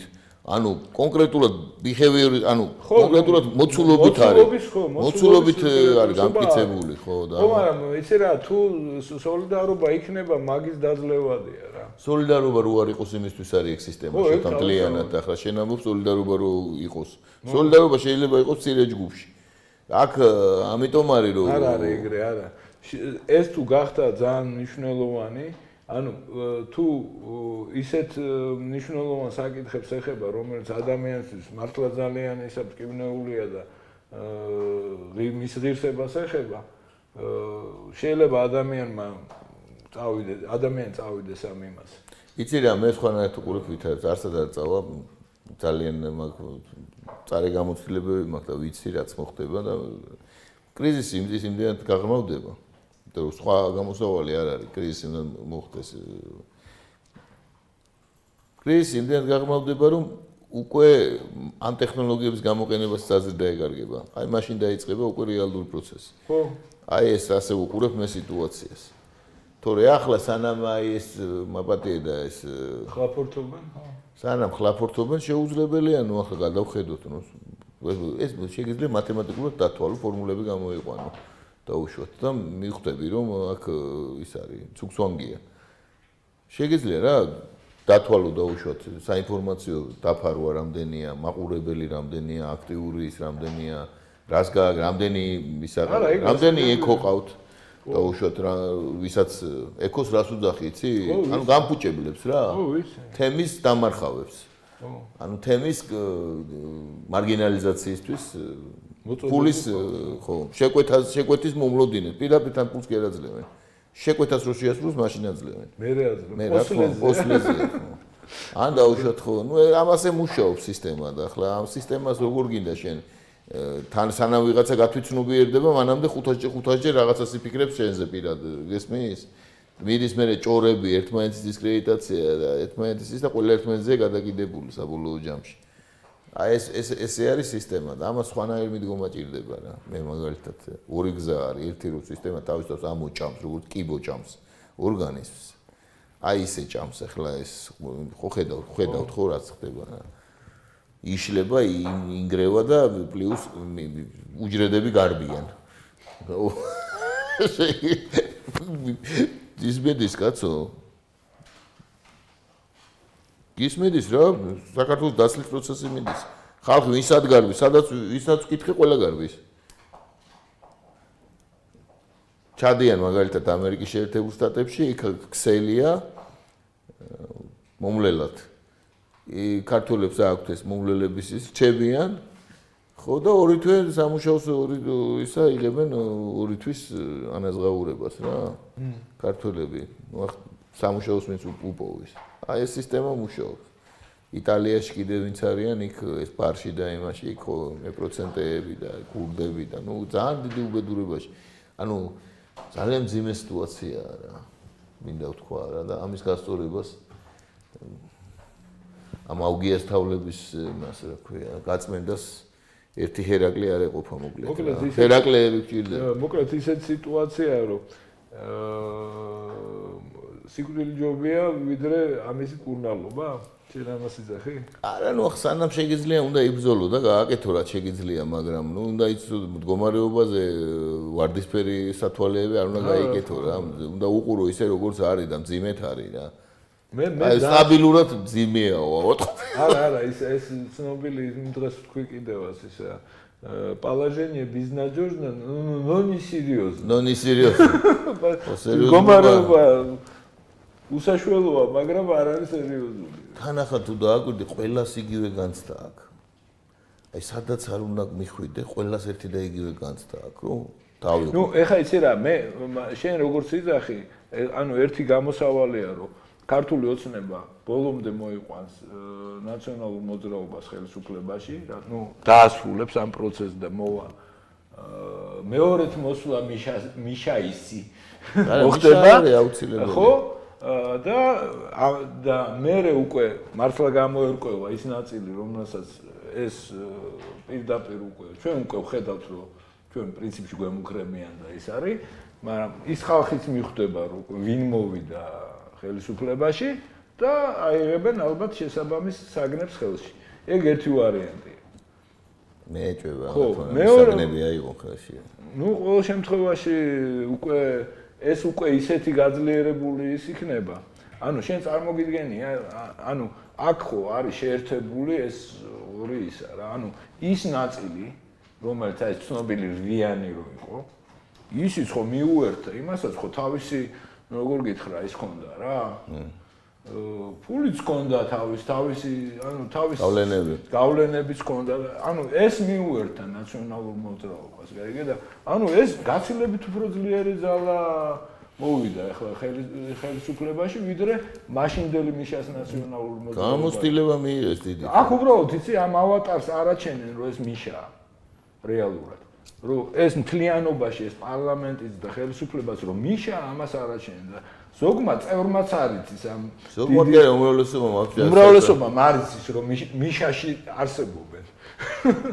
მიშას არ დავარქმევდი მაგას მე უფრო ხო ნუ რა ნებისმიერ ესეთი უაზრო წესრიგი რომელსაც ნუ ისეთ უაზრო როგორ ნუ ტირანული რა დავარქვათ ეს მიშა ხო წესრიგის ლოზუნგით მოვიდა შევარნაძის ქაოსის შემდეგ ხომ და კორუფციასთან ბრძოლის ლოზუნგით ამას მოყვა ეს ქაოსი აუცილებლად ახალი ტირანია მოყვება ტირანია ვინ იქნება ახლა ახალი ტირანია იქნება ისინი ვისაც აქვს ამ ტირანიის გამოცდილება ბუნებრივია ეს აბსოლუტურად ბუნებრივი პროცესია ხალხსაც დაავიწყდა ფოთაშორის. პირიქით იძახიან რომ მოენატრათ. არა, კი არ მოენატრათ. იძახიან რომ ისჯობდა ამას. ანუ ხალხი ხო არ აკეთებს ანალიზს რომ ეს ერთია. რო ეს ერთია და კანკარის პრინციპია, ერთის ძირი აქვს და ესე კანკარი იმაშვება, ხო? ხალხი ამას კი არ ფიქრობს. ხალხი ფიქრობს იმ დროს უკეთესი იყო. ასე მსჯელობს უკვე ბევრი ძალიან. ის ტექნოლოგიები აღარ მუშაობს ახლა რა. გაჭირვება გააგიჟა ხალხი, ხო? ის კი არა, რო არ გარბოდეს კიდე ამ ვიზა ლიბერალიზაციის შედეგად, ამდენ ეს ასაფეთქებელი მოისინი, კიდე უფრო დიდი იქნებოდა. ბედზე მოუსწრო ამ ვიზა ლიბერალიზაცია გარბის მთელი საქართველოს. ანუ თავის გეგმას ახორციელებენ ის. ნუ ხორციელდება ავტომატურად, ხორციელდება გეგმა. გაიდევნა საქართველოს ხო დემოგრაფიული ის ქართველები უდაბნო უნდა შექმნან და იმაში ჩაასახლონ მერე სხვა ჯიშის ხალხი. რო გადის ახლა კი არც არიელდება, გადის ხები შემოდიან. რა თქმა უნდა, რა სინგაპურიზაციის პროექტი ხორციელდება ის. ხები ხო შემოდიან რა ეს შენი ხალხი რო გადის. ხო რა თქმა უნდა იმ სარელადგეს ხო იკავებენ. 30000 შემოიშვა. აი ხა არაბულ სოფელს აშენებენ, აგერ იქა ტაბახმელაში. იმ დღეს წავიკითხე. უზარმაზარ სოფელს აშენებენ არაბულს. დიდი სერიოზული ხო, აი ბატო ინვესტორები. სადაც ის წანისის დოლარს ხდებოდა იმ ადგილას რა. ეს წმინდა ინვესტორები. ხო და ნუ ეხა რეალობა ის არის რომ ეს დაცლილი საქართველო აწყობთ კიდევაც, იმიტომ რომ რეალურად ესე იგი წინააღმდეგობას ნაკლებია რა.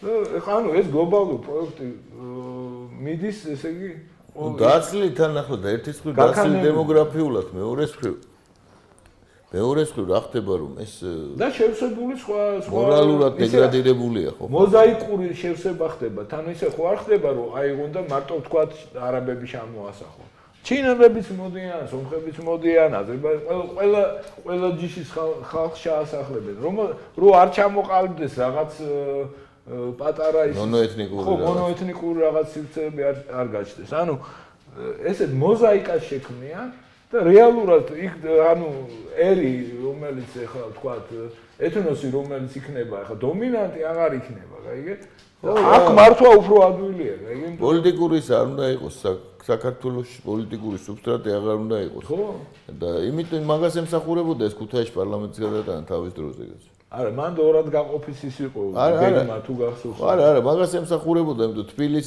თბილისი არის ყველაზე დიდი ასე ვთქვათ სიმდიდრე რაც ჩვენ გვაქვს რაც დავით აღმაშენებელმა ესე იგი რაც დაგვიბრუნა ხო ეს არის კავკასიის გეოპოლიტიკური ცენტრი ერთ-ერთი უძველესი ქალაქი და ესეთი დიდი პოტენციალის მქონე ქალაქი და ასე შემდეგ რა დიდი კაპიტალი მოკლედ უზარმა კაპიტალად რო განვიხილოთ ხო გესმის რასაც ვამბობ ხო და აქედან ქართული პოლიტიკური სუბსტრატის განდევნა არის ძალიან მნიშვნელოვანი და უკან ესე იგი ქუთაისისკენ გადასროლა არის ძალიან სერიოზული პოლიტიკური მოგზაურობთ ხო წარსულში მოგზაურობა წარსულში იმიტომ არ ბრუნდებიან უკან იმიტომ არ ბრუნდებიან უკან მითითება აქვს იქიდან რა თქმა უნდა იმ საელჩოდან მითითება და არ დაბრუნდება საელჩოდან არა იქ კიდე უფრო სერიოზული ძალები არის ჩართული და იმიტომაც მიშამ ეს შეკვეთა შეასრულა ძალიან ოპერატიულად ესე იგი ისე სწრაფად გააკეთა ეს ყველაფერი და იმდენად დიდი იმით ზეწოლით რომ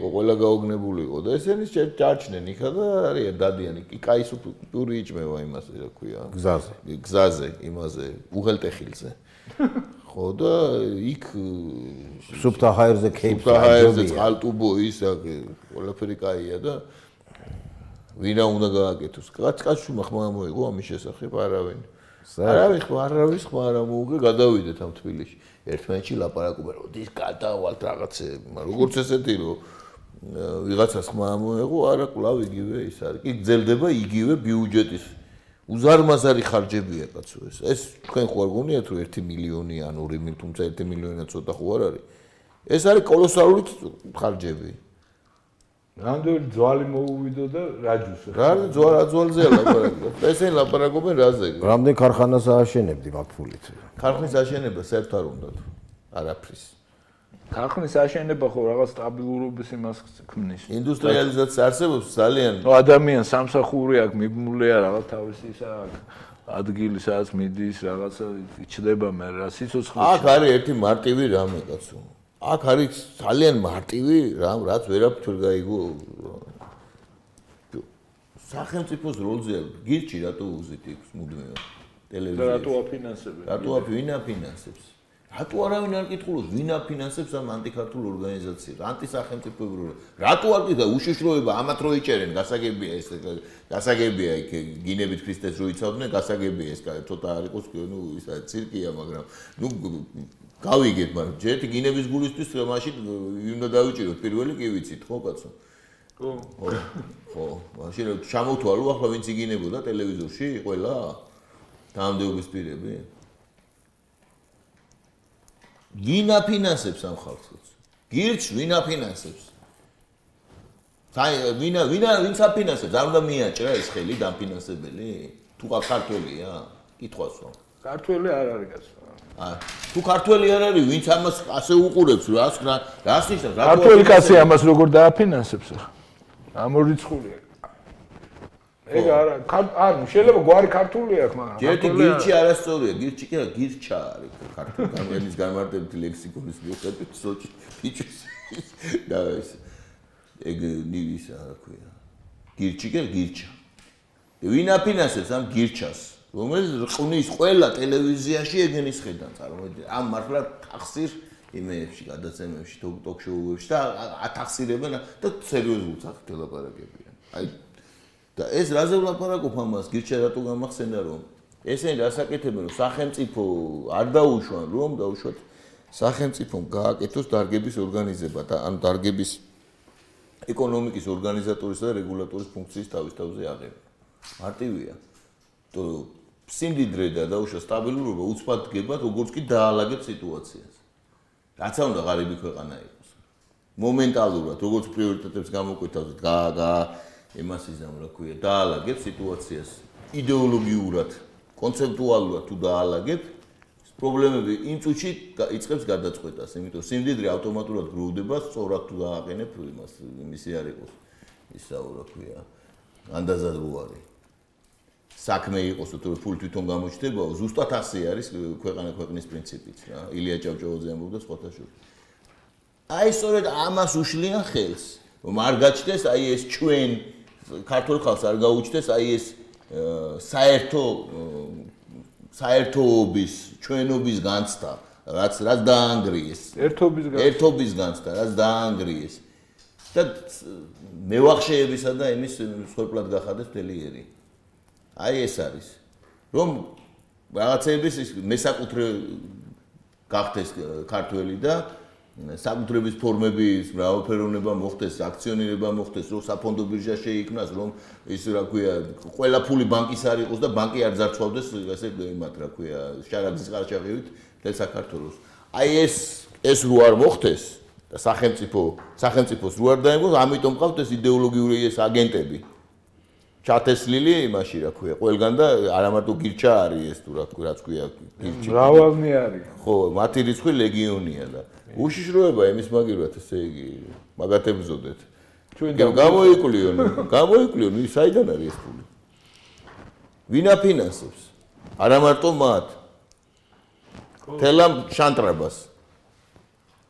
თეთრი ხმაური და პირდაპირ გეუბნებიან ამოწყდითო კაცო იმას ტელევიზიებიდან და არავინ არაფერს ეგ ყურს არ იბარტყუნებს შენ წარმოგიდგენია ხო ნუ მოკლედ ძალიან ეს აღშფოთებული გადაცემა გამოგვივიდა და ბოდიშ ვიხდით მაგრამ ჩვენს ემოციები ჭარბობს ხანდახან იმიტომ რომ ყოველდღიურად რომ მძიმდება სიტუაცია ვერ იკავებ თავს უკვე რომ არ იმასქნა რა ქვია ამაზე რეაგირება არ გააკეთო და ზუსტად ეგ არის ხა ჩვენი გადაცემა არ არის ხა რაღაც დაგეგმილი ისე რომ რაღაც ჩვენ დიფერამბები უმღეროთ ჩვენ როგორ აემოციაზეც ვართ როგორ საუბრობს იმას ვაწვით მაყურებელს და მე მგონი დღეს დავამშვიდობოთ უკვე საკმაოდ ვისაუბრეთ ამ თემაზე და იმედი ვიქონიოთ რომ მერთი მოგხედავს არ მიგვატოვებს ხო არ მიგვატოვებს და აბა დიდი მადლობა კარგად ზანდებოდით